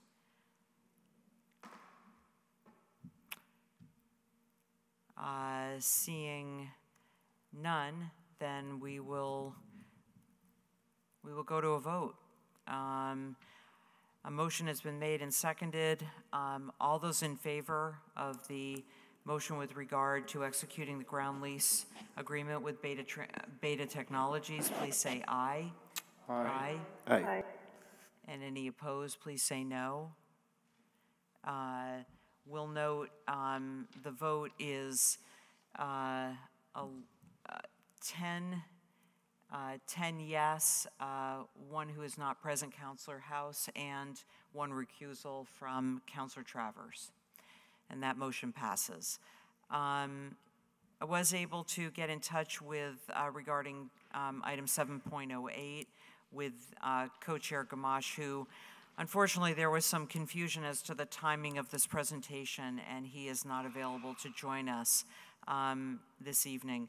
With that, I would entertain a motion to postpone this item to our meeting on September 19th. And that is made by Counselor Jang and seconded by Counselor McGee. This is debatable. Is there anyone who has a comment or question on that? Seeing none, all those in favor of the motion to postpone, please say aye. Aye. Aye. And any opposed, please say no. That motion passes. Thank you very much for doing that. Which brings us to the end of our deliberative agenda. And we find ourselves with the good fortune of it being 10 o'clock and being able to complete our agenda. And that brings us to item 8, committee reports. Are there counselors who have committee reports? Counselor Barlow. This is my first committee report. Oh, how exciting. The Tax Abatement Committee is having an organizational meeting on Tuesday, September 20th at 5 p.m. in the Green Mountain Conference Room. We'll be discussing our mission statement and reviewing webpage content related to tax abatement and to the financial aid programs. Thank you, Counselor Barlow. Counselor Hightower. Yes, this is an update as much for the city councilors as for the members of the public, which is that CDNR is at least working towards a resolution to bring a home share program in front of the council that is meant to encourage more folks to provide affordable housing in exchange for a house share. So we're hoping to bring an incentive program along those lines, potentially from CDNR. So we reviewed a proposal for that, or maybe going to look at a resolution for it at our next CDNR meeting, which is tomorrow, and we did not have a CDNR meeting in August. Thank you, Counselor Hightower. Any other committee chairs or others that have a Counselor Bergman? So the Charter Change Committee will meet tomorrow night, and we will be continuing to discuss the all legal resident voting in local elections, as well as another item on the siting of polling places. There is a desire, particularly in light of the work going on with redistricting, to consider greater flexibility in the siting, the ability to site a polling place that would be in close proximity, but not necessarily within the individual ward. And that is different than the way we do things right now. Would require a charter change, in my opinion. And It is something that we've been discussing with ward officials, the ward clerks and the ward inspectors of election, as well as the Board of Voter Registration and anybody who has attended from the public. So we'll be doing that tomorrow night, and then we will take a couple of weeks off so one member can enjoy themselves for a couple of weeks, and then pick up and take on the question of ranked choice voting, which I believe if it was good enough for Sarah Palin, it should be good enough for us. Thank you, Councilor Bergman. Don't know really what to say after that.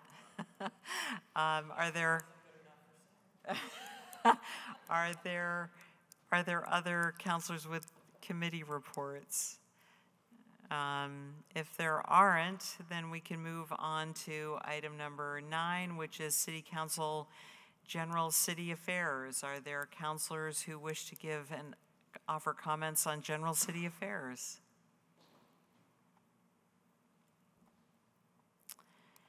Oh, Councilor McGee. Thank you, President Paul. I just wanted to take a moment to recognize the passing of a constituent of mine and an advocate here in the city, Tony Reddington, who we are all very familiar with. Many emails regarding transportation and public works, and especially roundabouts. So I'm hopeful that this body can find a way to honor Tony's legacy of advocacy, and look forward to having conversations about that in the weeks ahead. Thank you, Councilor McGee. Any other councilors with general city affairs comments? Seeing none, we'll go on to council president updates. I do have one update just to give you a heads up. On our first meeting in October, which is October 17th, we are going to have a field trip hosted by the Burlington Conservation Board that will happen before the council meeting. They would like to share with us some of the nature-based climate action projects that have been currently launched in the city. And these initiatives include tree planting, heat mitigation, stormwater and flood resilience, an inclusive nature connection, local ecologically sound food production. And to that end, we will be going to 2 locations in the city, one at the Intervale and the other at Champlain Elementary. We haven't worked out all the details, but it appears as though we will start the field trip at 5 p.m. So if you want to mark your calendars for the October 17th meeting, we will be starting that meeting earlier. With that, that brings us to the final item of the evening, item number 11, which is updates from the mayor, Mayor Weinberger. Thank you, President Paul. Just one announcement, one thing I'd like to bring people's attention to tonight. Could have had this in the climate emergency report, I suppose, but this Saturday is the Net Zero Energy Festival at the Burlington Electric Department. They've done events like this in the past. I don't think we've called it a Net Zero Energy Festival before. A supercharged day of family fun, and there's champ and DJs and ice cream and kids games and stuff. There's also real opportunities for Burlingtonians to test drive electric vehicles, test ride e-bikes, see demonstrations on heat pumps and solar power options, and get expert advice on what you can do with your household to move the community closer to the net zero energy goal. This is really an area that there's going to be lots of opportunities, even more opportunities in the months and years ahead. The Inflation Reduction Act that just passed the federal government, as we've mentioned before, really reinforces what we're trying to do here in Burlington with the move towards electrification. There will be substantial federal incentives around it, especially building improvements. This festival is an opportunity to go and talk to BED experts, talk to others who have made these kind of investments, and consider what you might be able to do with your home or vehicle. That's it. Thanks, President Powell. Thank you. Thanks, Mayor Weinberger, for that update. That brings us to the end of our agenda. I would ask for a motion to adjourn. So moved. From Councilor McGee and seconded by Councilor Carpenter. All those in favor of the motion to adjourn, please say aye. Aye. Aye. And all those opposed, please say no. We are adjourned at 9 minutes after 10 p.m.